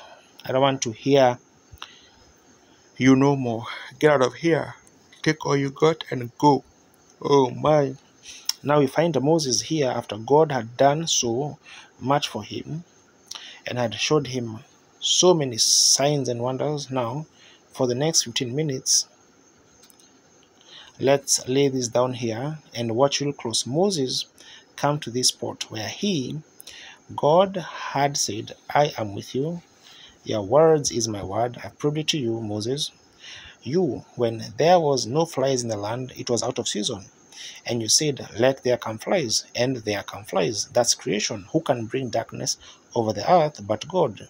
He said, let there be darkness, and there was darkness. You said, let there be frogs, and the frogs even got in Pharaoh's house, in the beds, and when Pharaoh piled them up in the great heaps, Creator, and I have spoke through you, Moses, and made my word create through your lips. I've made you actually a god for Pharaoh. Yes, sir. I've done all this. And here they come to a place, a little trial come up, and Moses didn't begin to cry, what shall I do? I want you to notice, this is a great lesson. Here now, I love this. See, Moses, if we read here right, that when the children begin to get scared, they see Pharaoh coming after in the line of duty. God had performed everything perfectly. Now, he started them on their journey. He's got the church together. They've been called out. They come from every denomination. They all got together. Moses had went back there and said, Lord, what must I do? He'd say, well, go do this. All right, go ahead. Now, Moses, I've called you to do this. Yes, Lord. All right, you go speak this, and I'll be, here comes the flies. Speak for this, and here it come. Do this, here it come. Everything was thus saith the Lord, thus saith the Lord, thus saith the Lord. Now, he gets into a trouble, and God said, now, I've got them started on their journey. They are all done, called out. The church is together, so I've got them on their journey. Now, Moses, take them on over. I've told you to. I'm going to sit down and rest a while.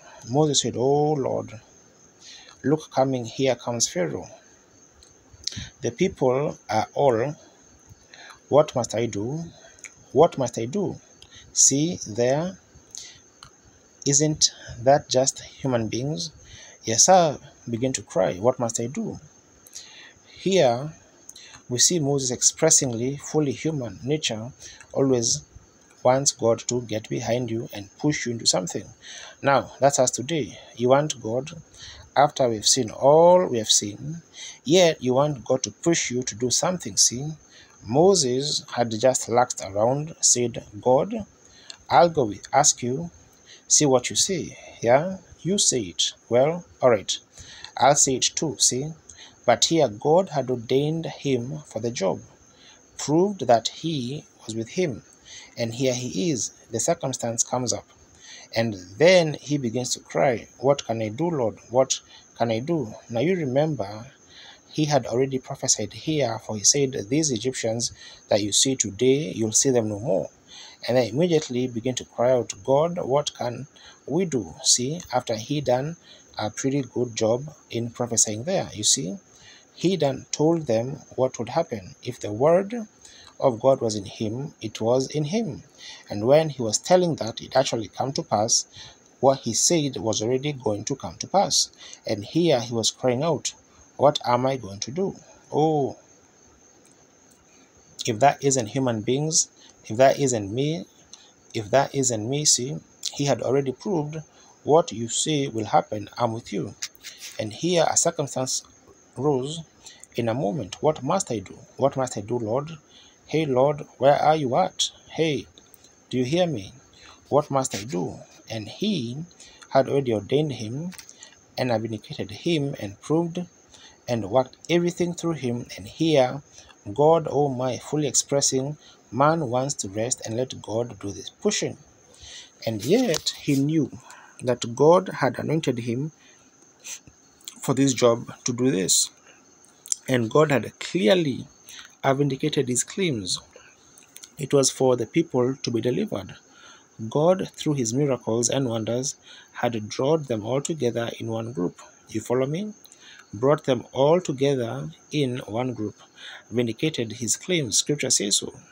Here was a sign, here was evidence here. Everything that he said, then he came among them as a prophet. Whatever he said, God honored it, even to create and bring up flies and brought things in existence, and everything that he had promised him, here he done it.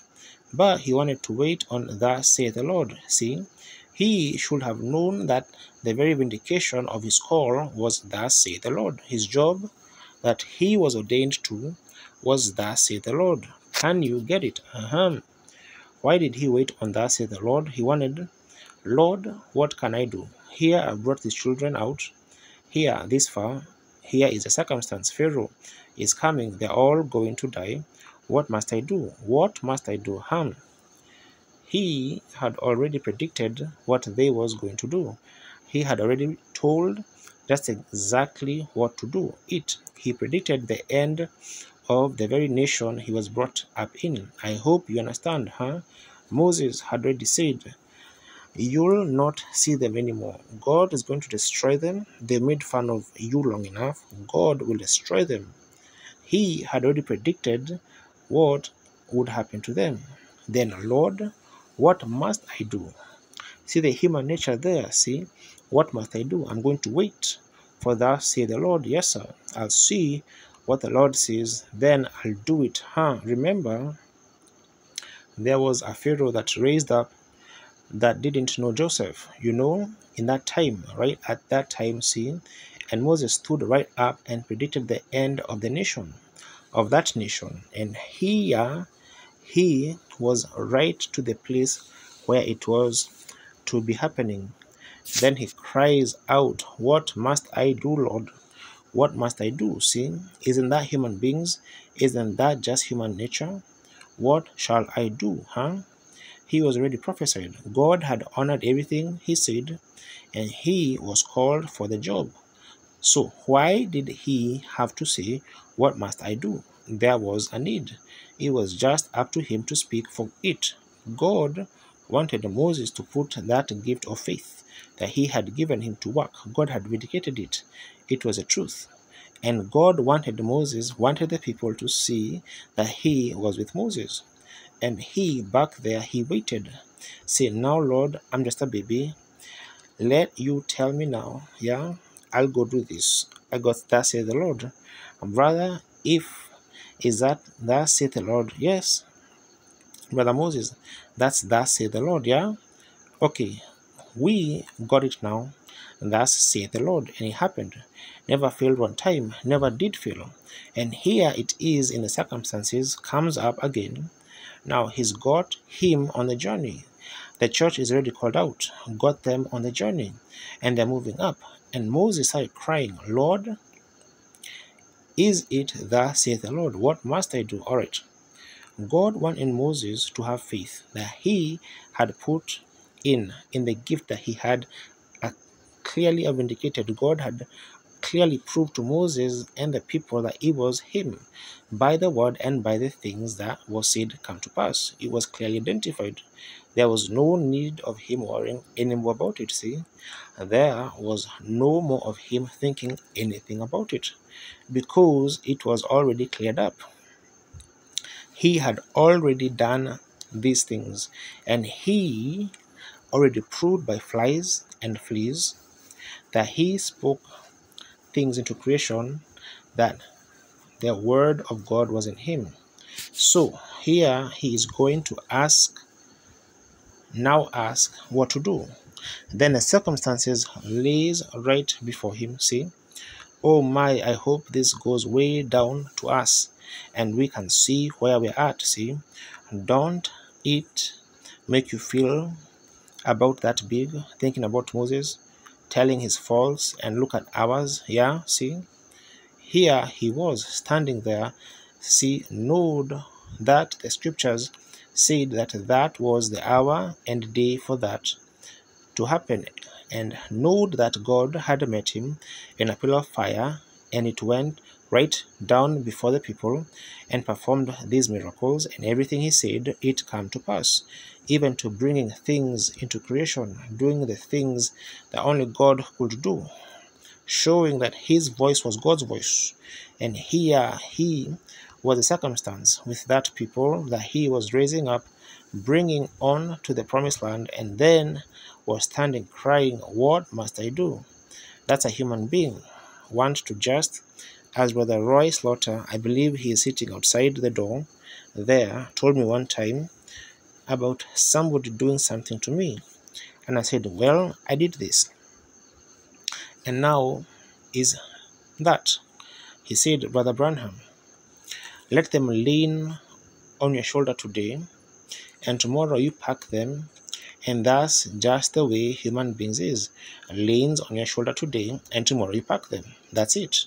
That's what Moses was doing. God had to pack him along after he had ordained him and proved it to do it. And the people ought to have said, Moses, say the word, I seen you do it there. God honored you there, and you are the same one today. Amen. See, do it. Amen. He ought to have known it, but he didn't. All right. Just as it was then, so is it now. We find out that. So he said, Moses, God must have got enough of it. God must have got fed up on it. He said, why are you crying to me about? Haven't I already proved my identification? Haven't I told you that I sent you for the job? Didn't I tell you to go do this? Didn't I promise that I'll do this? That I'll be with your mouth and I'll speak through you, and I'll do this and show you, you'd show signs and wonders. Didn't I promise to do it? Have not I did just exactly and destroyed every enemy from around you? And here you are, standing out here now at the Red Sea, right in the line of duty, what I told you to do, and then still hollering and crying to me, don't you believe me? Can't you read that I've sent you to do this? Oh, if that isn't human being, my. So he must have got pretty well fed about it, on it. And he said, you know, you have need of it. You know, if you're going to take these children over to the promised land, that's exactly you're penned up here in a corner. And there ain't nothing else you can do. So there's a need. What are you crying to me about? What are you looking at me for? What you calling on me about? Haven't I proved it to the people? Haven't I proved it to you? Haven't I called it? Isn't it scriptural? Didn't I promise to take these people to the land? Didn't I call you and tell you I would do it? Didn't I call and say I had sent you to do it? That it wasn't you, it was me. And I'd go down and I'd be with your lips, and whatever you said, I would have indicated it and proved it. Haven't I done it? Then, when any little thing comes up, why you act like a baby? You ought to be a man. Speak to the people. Amen. Then move forward. Amen. There you are. Don't cry. Speak. Amen. Oh, I like that. Why are you crying to me about? Just speak to the people and go forward to your objective. Whatever it is, if it's sickness or whatever it is, to raise the dead, or whatever it is, speak. I've proved it. Speak to the people. What a lesson. What a lesson, oh my, at this stage of the journey where we are standing. Look where we are at now. Yes, sir, at the third pool. Notice we are right here at the door of the coming of the Lord. He was anointed for the job and still waiting for thus saith the Lord. God must have got enough of it. He said, don't cry anymore, speak. I sent you. Oh God, what this church ought to be this morning, with God's perfect vindication, with a pillar of fire and the signs and the wonders, everything just like it was in the days of Sodom. He said it would return back. Here is the world in its condition. There is a nation in its condition. Here is the women in the condition. There is the man in the condition. There is a church in the condition.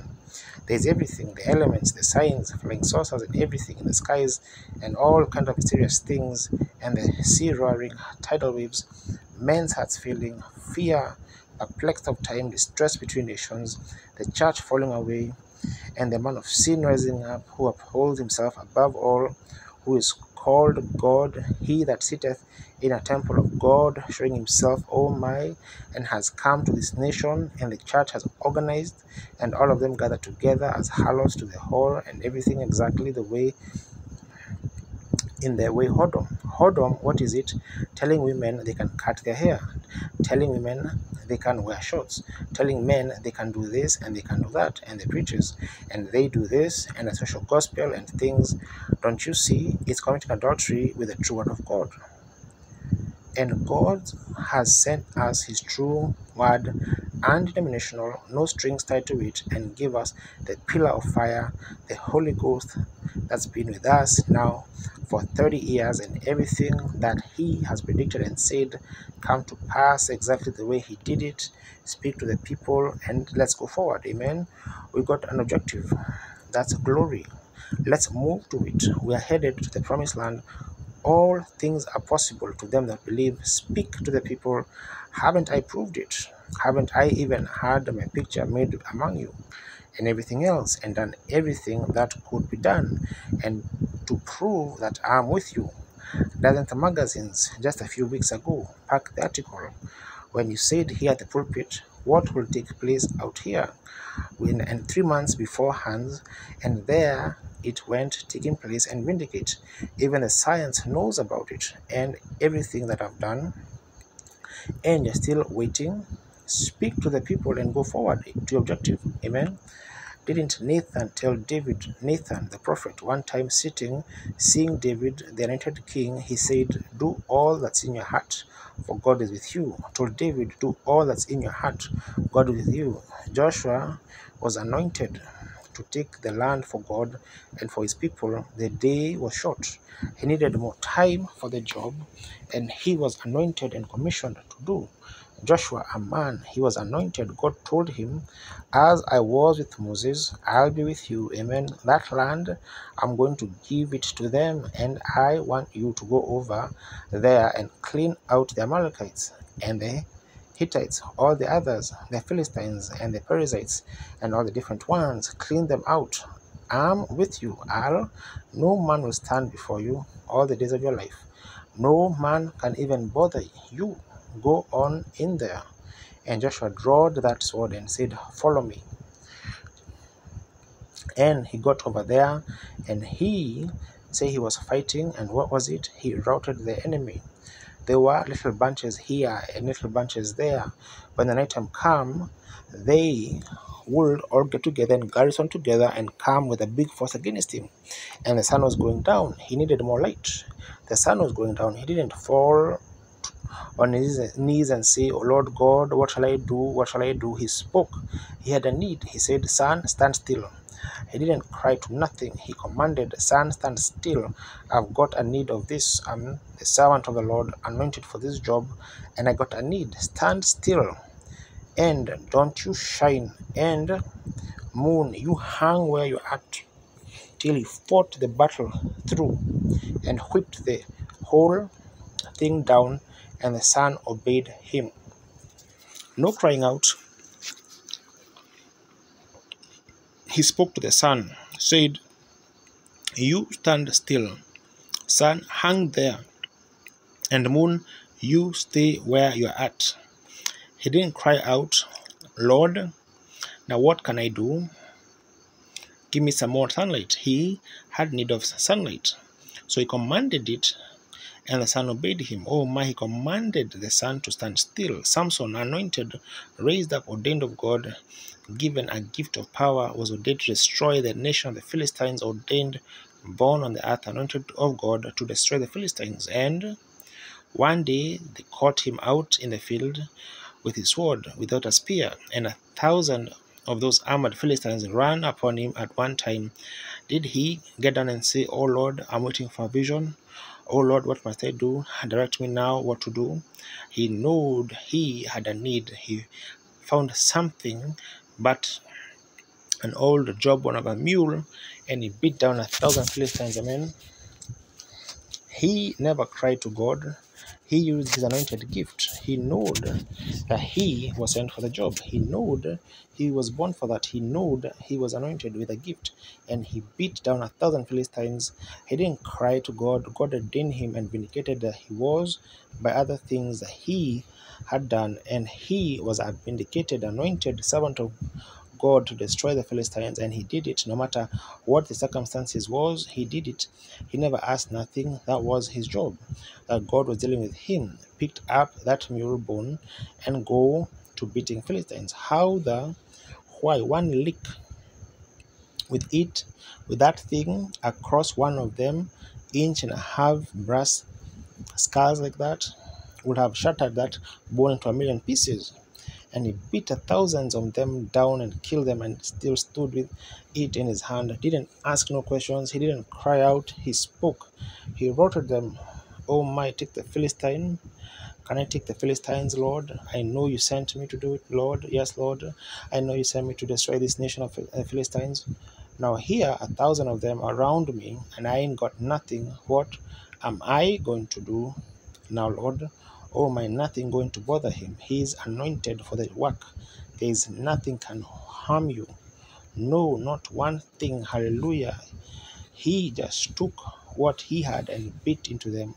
That's right. When the enemy fenced him in, said, now we get him in the walls. We got him now. We got him on the inside here. And with this woman, now we got the door shut all around, everywhere. And he can't get out. We got him. Samson didn't cry out, oh Lord, they got me all fenced in with this denomination. What am I going to do? I have joined up with them.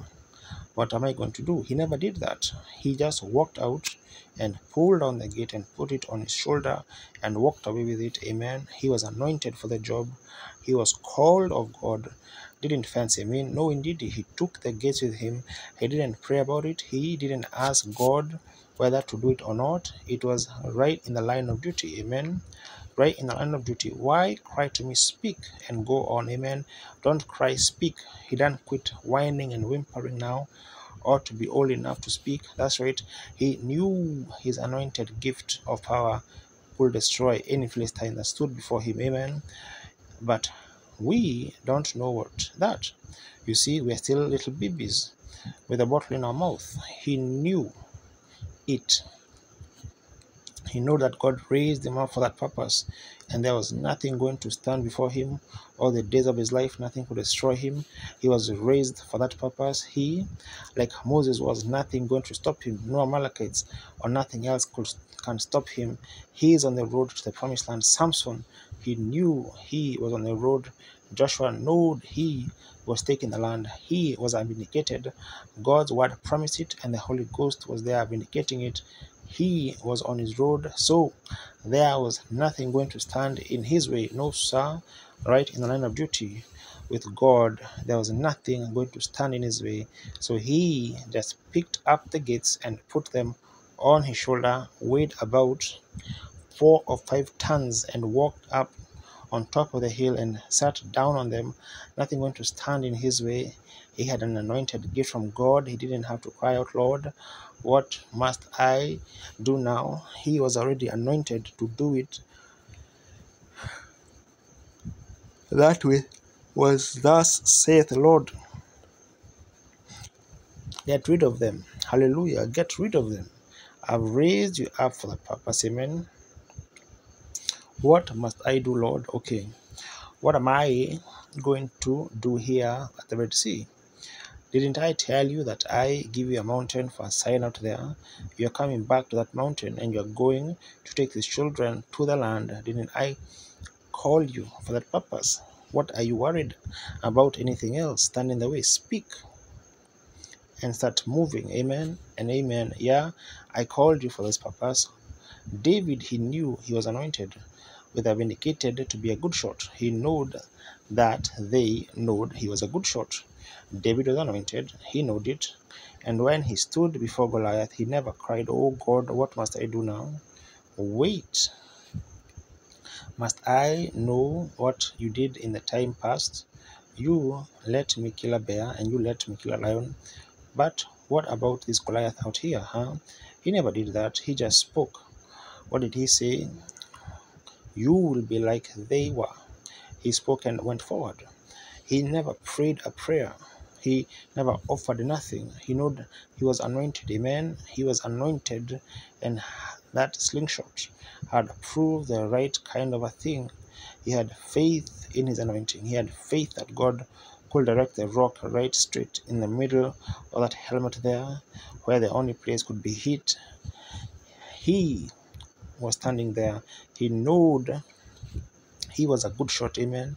He knew God made him that. Amen. He knew he had killed a lion. He knew he had killed a bear. But that was with his earthly father's possession. Here is his heavenly father's possession. Amen. He didn't get down. What must I do, Lord? Now, Lord, he spoke and said, you will be like the lion and the bear, and here I come. Amen. Glory to God. Yes, sir. I spoke and I went forward to meet this Goliath. Oh my, regardless of his size, he was a little ruddy looking fellow, you know. He wasn't very big. He wasn't very handsome to look at. Little bit drawed up sort of a fellow. The Bible said he was ruddy. Now, regardless of his size and his so-called ability to do so, you know, the bishop told him, said, now, look here, son, that man is a theologian. See, he is a fighter. He was born a fighter, and he's been a fighter from his youth, and you're no match for him. And his brother said, oh, you naughty thing, come out here to do such a thing as that. Go on back home. That didn't bother him. Why? He knew he was anointed. The God that delivered me from that lion, the God that delivered me from the paws of that bear, he'll more than that, deliver me from that Philistine. Here I come, I meet you in the name of the Lord God of Israel. Amen. Didn't pray through, he was already prayed through. God prayed him through before the foundation of the world. He was anointed for the job. He had to speak and go forward. That's all there was to do about it. Just speak and go forward. Oh, that's all there is to it. Oh, he didn't. About his denominational brothers, them scoffers were standing there too, Oh yes, they were standing there scoffing and making fun and saying his brothers, and see, can't, you are just naughty. That didn't move him a bit. You want to be different from somebody else. He just wants to show off. If that had been showing off, it had been so. And they only looked at the intellectual side. David knew the anointing was on him. Amen. Didn't make any difference to him. He said that Philistine will be like the bear and lion. So here I come. He predicted it before it happened. What did he do? He killed the bear. He killed the lion. He knocked the lion down with what? With his slingshot, and took a knife, and then the bear, lion, he killed the lion with a knife. That's the same thing he done Goliath. He knocked him down with a rock and pulled up his sword and cut his own head off right there before it. What did he predict before it happens? And you will be as they are. Why? He spoke the word that it would be, and then went forward to make it be fulfilled. Amen. Oh, brother, he spoke and took over the situation that day. If there ever was a time that a man should speak, it's now. Closing. Just the next few minutes. If you can just bear a few minutes longer, I got some more things wrote down here, some scriptures I want to get to. Peter never cried when he found a man that had faith enough to be healed, laying at the gate called Beautiful. He never got down and had an all-night prayer meeting, no night's prayer, or an all-day prayer, a big long prayer, and said, Lord, I pray you now that you'll help this poor layman. I see that he's got faith. I know he's a believer, and I've asked him, and he said he had faith, and he would believe what I told him, and I've told him about what you did. And I just think now, Lord, that can you give me a thus saith the Lord for him? No, he knew that he was an anointed apostle. He knew that Jesus Christ commissioned him. Heal the sick, raise the dead, cleanse the lepers, cast out devils, as freely as you received, freely give. He said, Peter, go do that. He didn't have to pray through. He was commissioned. What did he say? He said, in the name of Jesus Christ. He spoke the name of Jesus Christ, and the man just laid there, and he picked him up by the hand and said, stand up on your feet. And he held him there till his ankle bones got strength. And he started walking. Why? He never had an all-night prayer meeting. He never cried out to God. He knew positive from the lips of Jesus Christ he was anointed for this work. Yeah, he spoke and raised him up he knew he was anointed for the apostle for the purpose. The people that laid in his shadow never said, oh, come, Apostle Peter, and cry over us and pray the prayer of faith for us to God. No. They never said that. They knew he was anointed and vindicated, apostle of God. So they said, just let us lay in his shadow. You don't have to say a word. We know it. We believe it. Life's within them. The apostle couldn't get to them all. So they themselves, they are part of it. Moses said, it's just not me going. We are all going. We all got something to do. We've all got to be anointed. And they seen the apostle standing there and see him heal the sick man and do the things he did. They knew he couldn't get to them, said, they never said, Peter, come and offer prayer, and wait now until you go there, said the Lord. He and come tell me, see what the Lord says. They said, if we can only lay in his shadow, because the very God that was in Jesus Christ is in him, and we see the same thing doing. So they touched the border of Jesus' garment and laid in his shadow, and Jesus is in this man. If that shadow can reflect upon us, we will be healed. And the Bible said every one of them was healed. No all-night prayer meeting saying, Lord, if I go lay in the shadows of this apostle. No, they knew it. The light had struck them. Their hearts was full. Their faith was set loose. Amen. They believed it. They had seen it. Paul's hankies the same way. Now I'm closing. Jesus never cried when they brought the maniac boy to him that had epilepsy falling into the fire. He never said, Father, I'm your son, and now you sent me here to do so and so and so. Can I heal this boy? He never said. He said, come out of him, Satan. He spoke, and the boy was made well.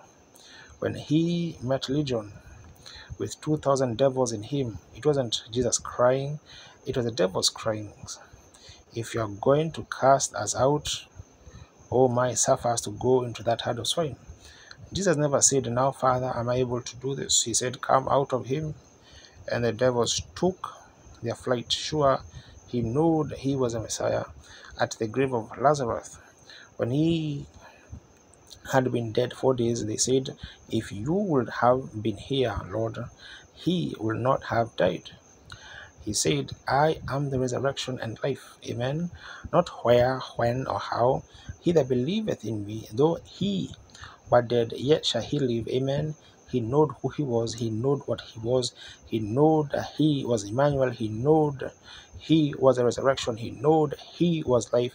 He knew that in him dwelt the fullness of the Godhead bodily. He seen them little people there, and he had seen that what God had told him then to do, and there he was. He went down there. He never said, now wait, I'll kneel down here. All of you kneel down and pray. He said, you believe that I'm able to do this. Amen. He asked for it. It wasn't him, it was them.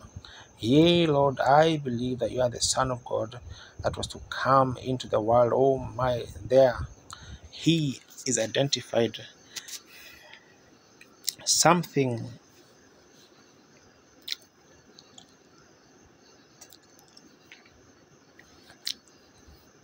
has got to happen. Lazarus, come forth. He spoke, and a dead man come forth.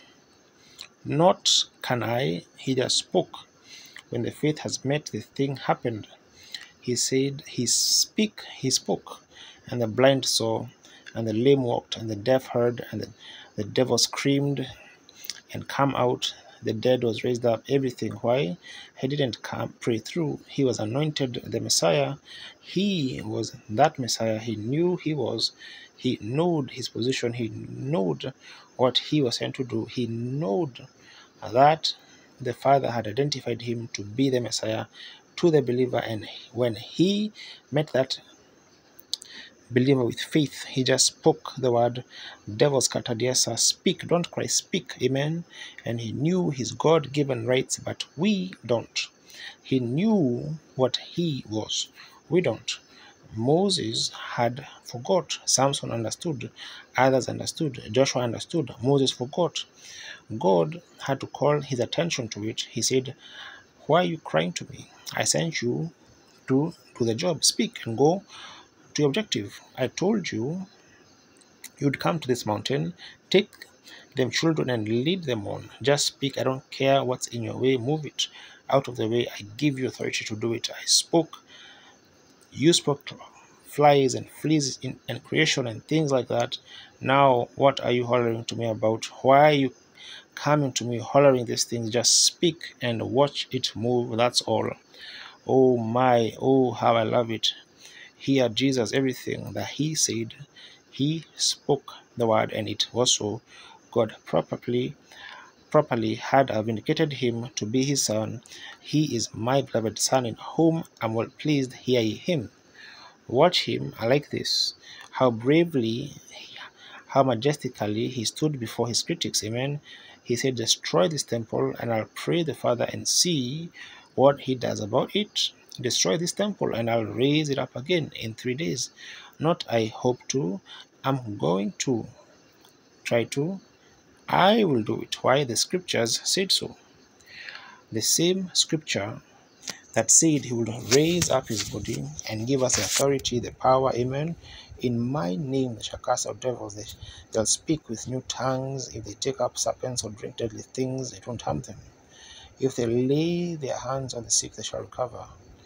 Why? Cry unto me, speak and go forward, oh bravely. I destroy this temple, I'll raise it up again. Oh, and you remember now, we are closing. It was that same he. It was he that said in John 14:12, that he that believeth in me, the works that I do shall he do also. Is that right? It was he that said so. It was Jesus in Mark 11:24 that said, if you say to this mountain, not if you pray to this mountain, if you say to this mountain, be moved, and don't doubt in your heart, but believe that what you have said will come to pass, you can have what you have said. Now, if you say it just presumptuously, it won't happen. But if something in you that you are anointed for the job and will know that it's the will of God to do it and will say it is going to happen, it was he that people said, if ye abide in me and my words abide in you, ask what you will and it shall be done to you. Oh my, oh my. You see what I mean? Pardon this, but it's just coming up in me. I've got to say it. He said, it was he that said, that day up there inside of that woods we have no game, and he created 3 squirrels standing there before us.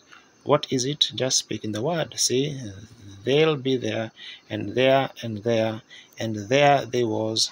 It was he that did that, Charlie Rodney. It was he down there in Kentucky, and Ellie Margie and the rest of you. It was he, that same God that was back there and spoke to Moses, said, why don't you cry to me? Speak the word. It was he that brought them into existence. It was he, it's him, oh my. It was he that gave the vision about a year ago that said we would go over there, and these 7 seals, and how there would be a great thunder would started off, and they would be in the shape of a pyramid, and the Look magazine, the Life magazine, packed it hanging on the wall in there. It was he that said that. It was he that night when I was going down that road and seeing that big mamba snake about to get my brother, and he said, you've been given power to bind him or any of the rest of them. It was he that said that to my little gray-headed wife sitting back there.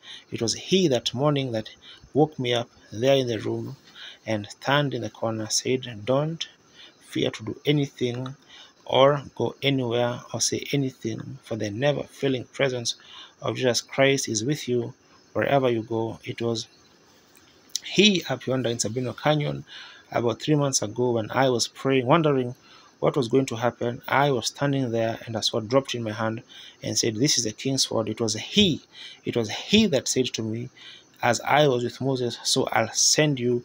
It was he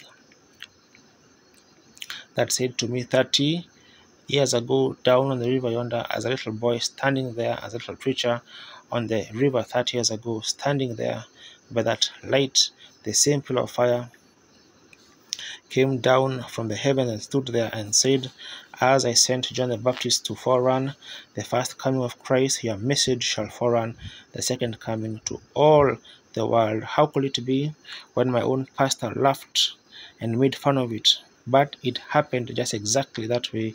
It was he that said it. Yes, sir. Oh, how it was he that said in a prophecy to the vision, it shall come to pass. It was he that said, if one among you prophesies or sees a vision and tells it and it comes to pass, then remember it's not him, it's me. I am with him. Oh my, what would I go on and say? It's he, it's he, it's he. It's he that came down when I told them that the pillar of fire was down there on the river, and they couldn't believe it. It was he down there amongst when that Baptist preacher before 30,000 people that night in the Sam Houston Coliseum, when that angel of the Lord had his picture taken, standing there. It was he, the same yesterday, today, and forever. It was he that foretold where these things to be. It was he that said this. It was he that done these things. He's the same yesterday, today, and forever. He's done everything just exactly like he said he will do it. Amen. Why should I wait? God has vindicated the word. It's a truth. Let's journey. Let's walk. Let's go on the walk of the Lord, laying aside all doubts, all sins, clean up the house, scrub it up. As Junior Jackson's vision said, there wasn't nothing left but lumps. His dream. If he's sitting here, nothing left but lumps, and they had gold bands around them in the dream that he had given me the other night. Oh, my brother Collins, don't worry about that fish. It was white. You just didn't know how to handle it. Lay aside everything else contrary to it. Remember, it is the truth regardless of how fanatically it seems, and everything else sometimes move right on with it. It's the same Holy Spirit, the same God that raised up Jesus Christ from the dead, the same one that can speak things into existence, the same one that lived in the days of Moses, is the same one today. His call in this day is vindicated as it was in the days of Sodom, so shall it be in the coming of the Son of Man. He's done. There is Sodom down there, there is Billy Graham and Roberts out there, and the church is moving on by the same signs that he promised both places, and there they are. It's he that said it. Oh Lord, give me courage is my prayer. Help me, oh Lord. I have to quit here. It's getting late. Why cry to me? Why are you crying to me when I've proved to be with you? Haven't I healed your sick? He'd say, haven't I told you the things that happened just exactly? Your pastor can't do that to me. He can't. He's a man. It's me, Lord. That he would say, I'm the one that did this. I'm the one that tells him these things to say. It's not him, it's my voice.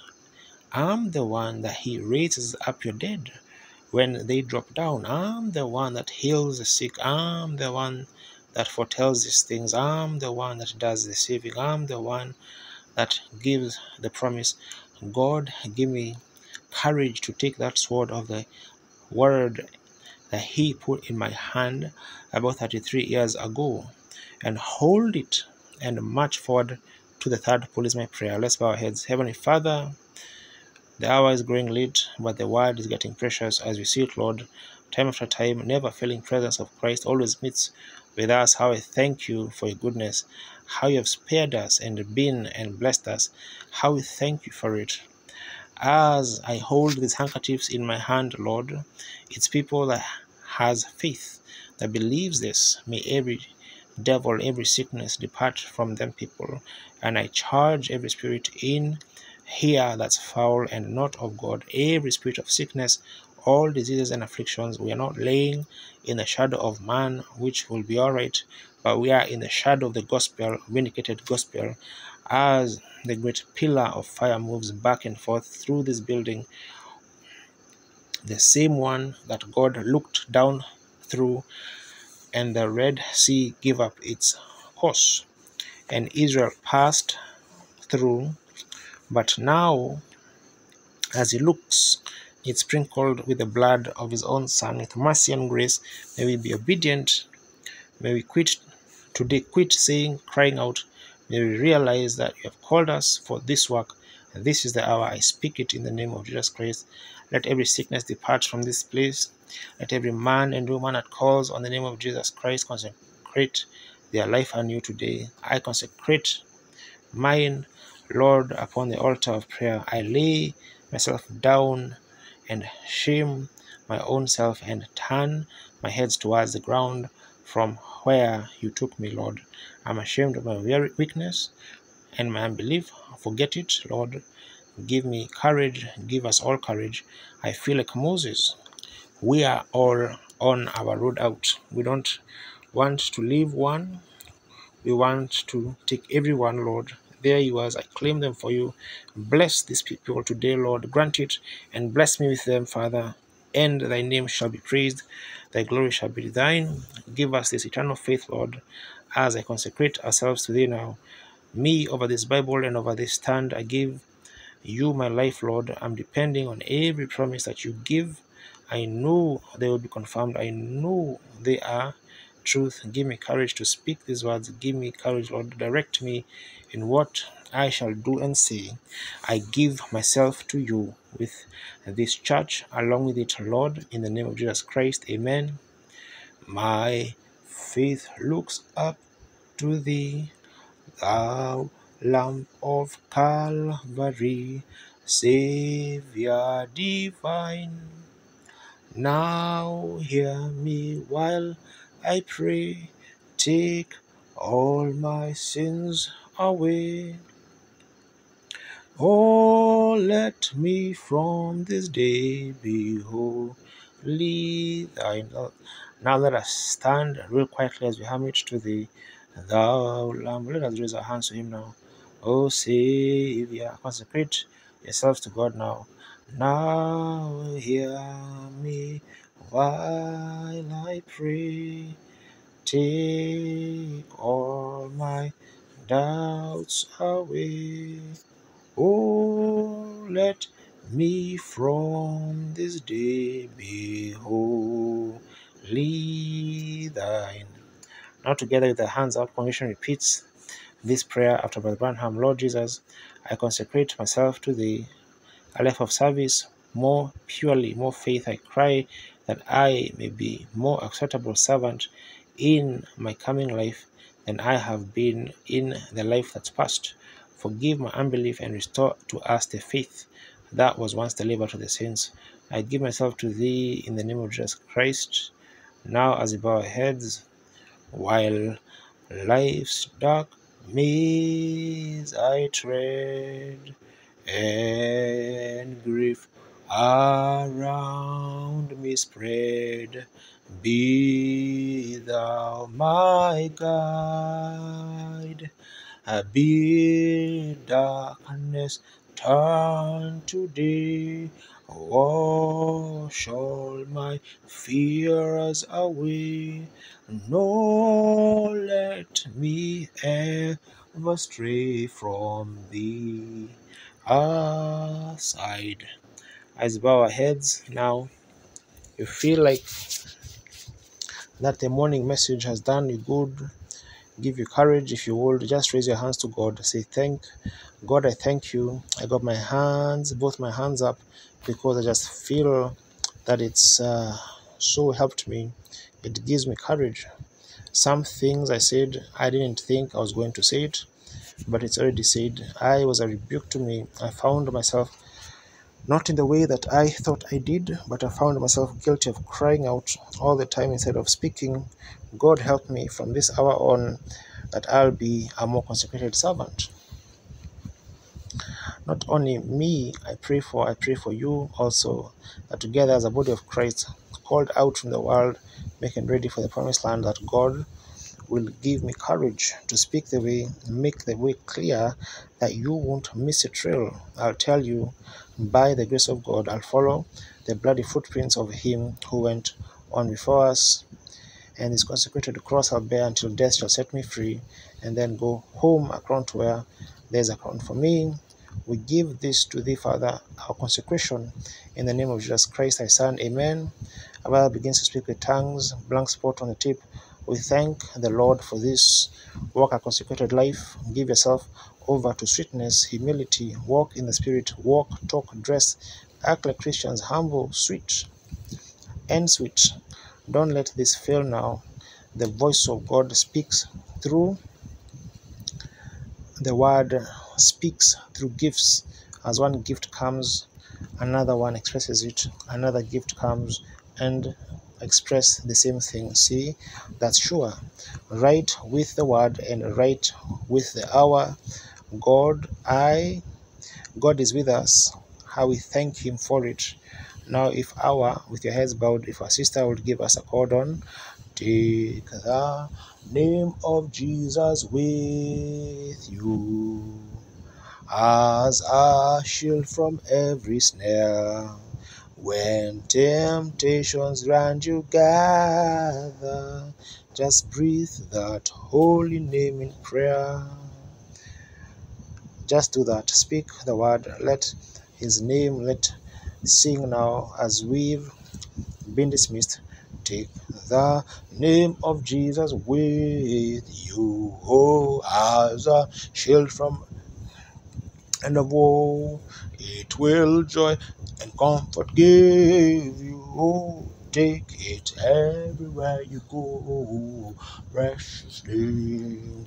Oh, let's shake one another's hands and say, I'll pray for you, brother, and you pray for me. Heaven, precious name, oh how sweet, hope of earth and joy of heaven. Now with our heads bowed, let's sing this next verse.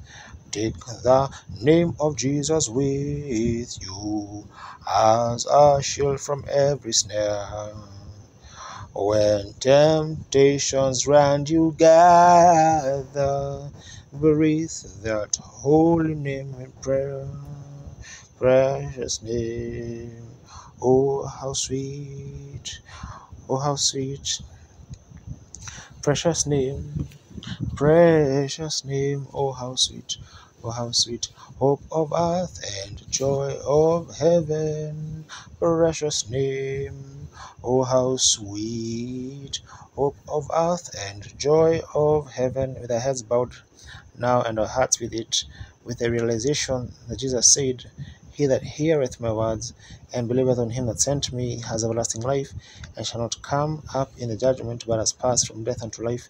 Knowing that we, by the grace of God, possess that within our bosom, with a consecration to him this morning, that our lives shall change from this day on, that will be more positive in our thinking. We will try to live in such sweetness and humility, that believing that what we ask God, God will give it to each other, and we will not speak evil against each other or no man. We shall pray for our enemies and love them, do good to them that do bad to us. God is a judge of who is right and wrong. On the basis of this and our heads bowed, I'm going to ask our good friend, Brother Lee Vale, if he'll dismiss us, the audience, in a word of prayer. Brother Vale.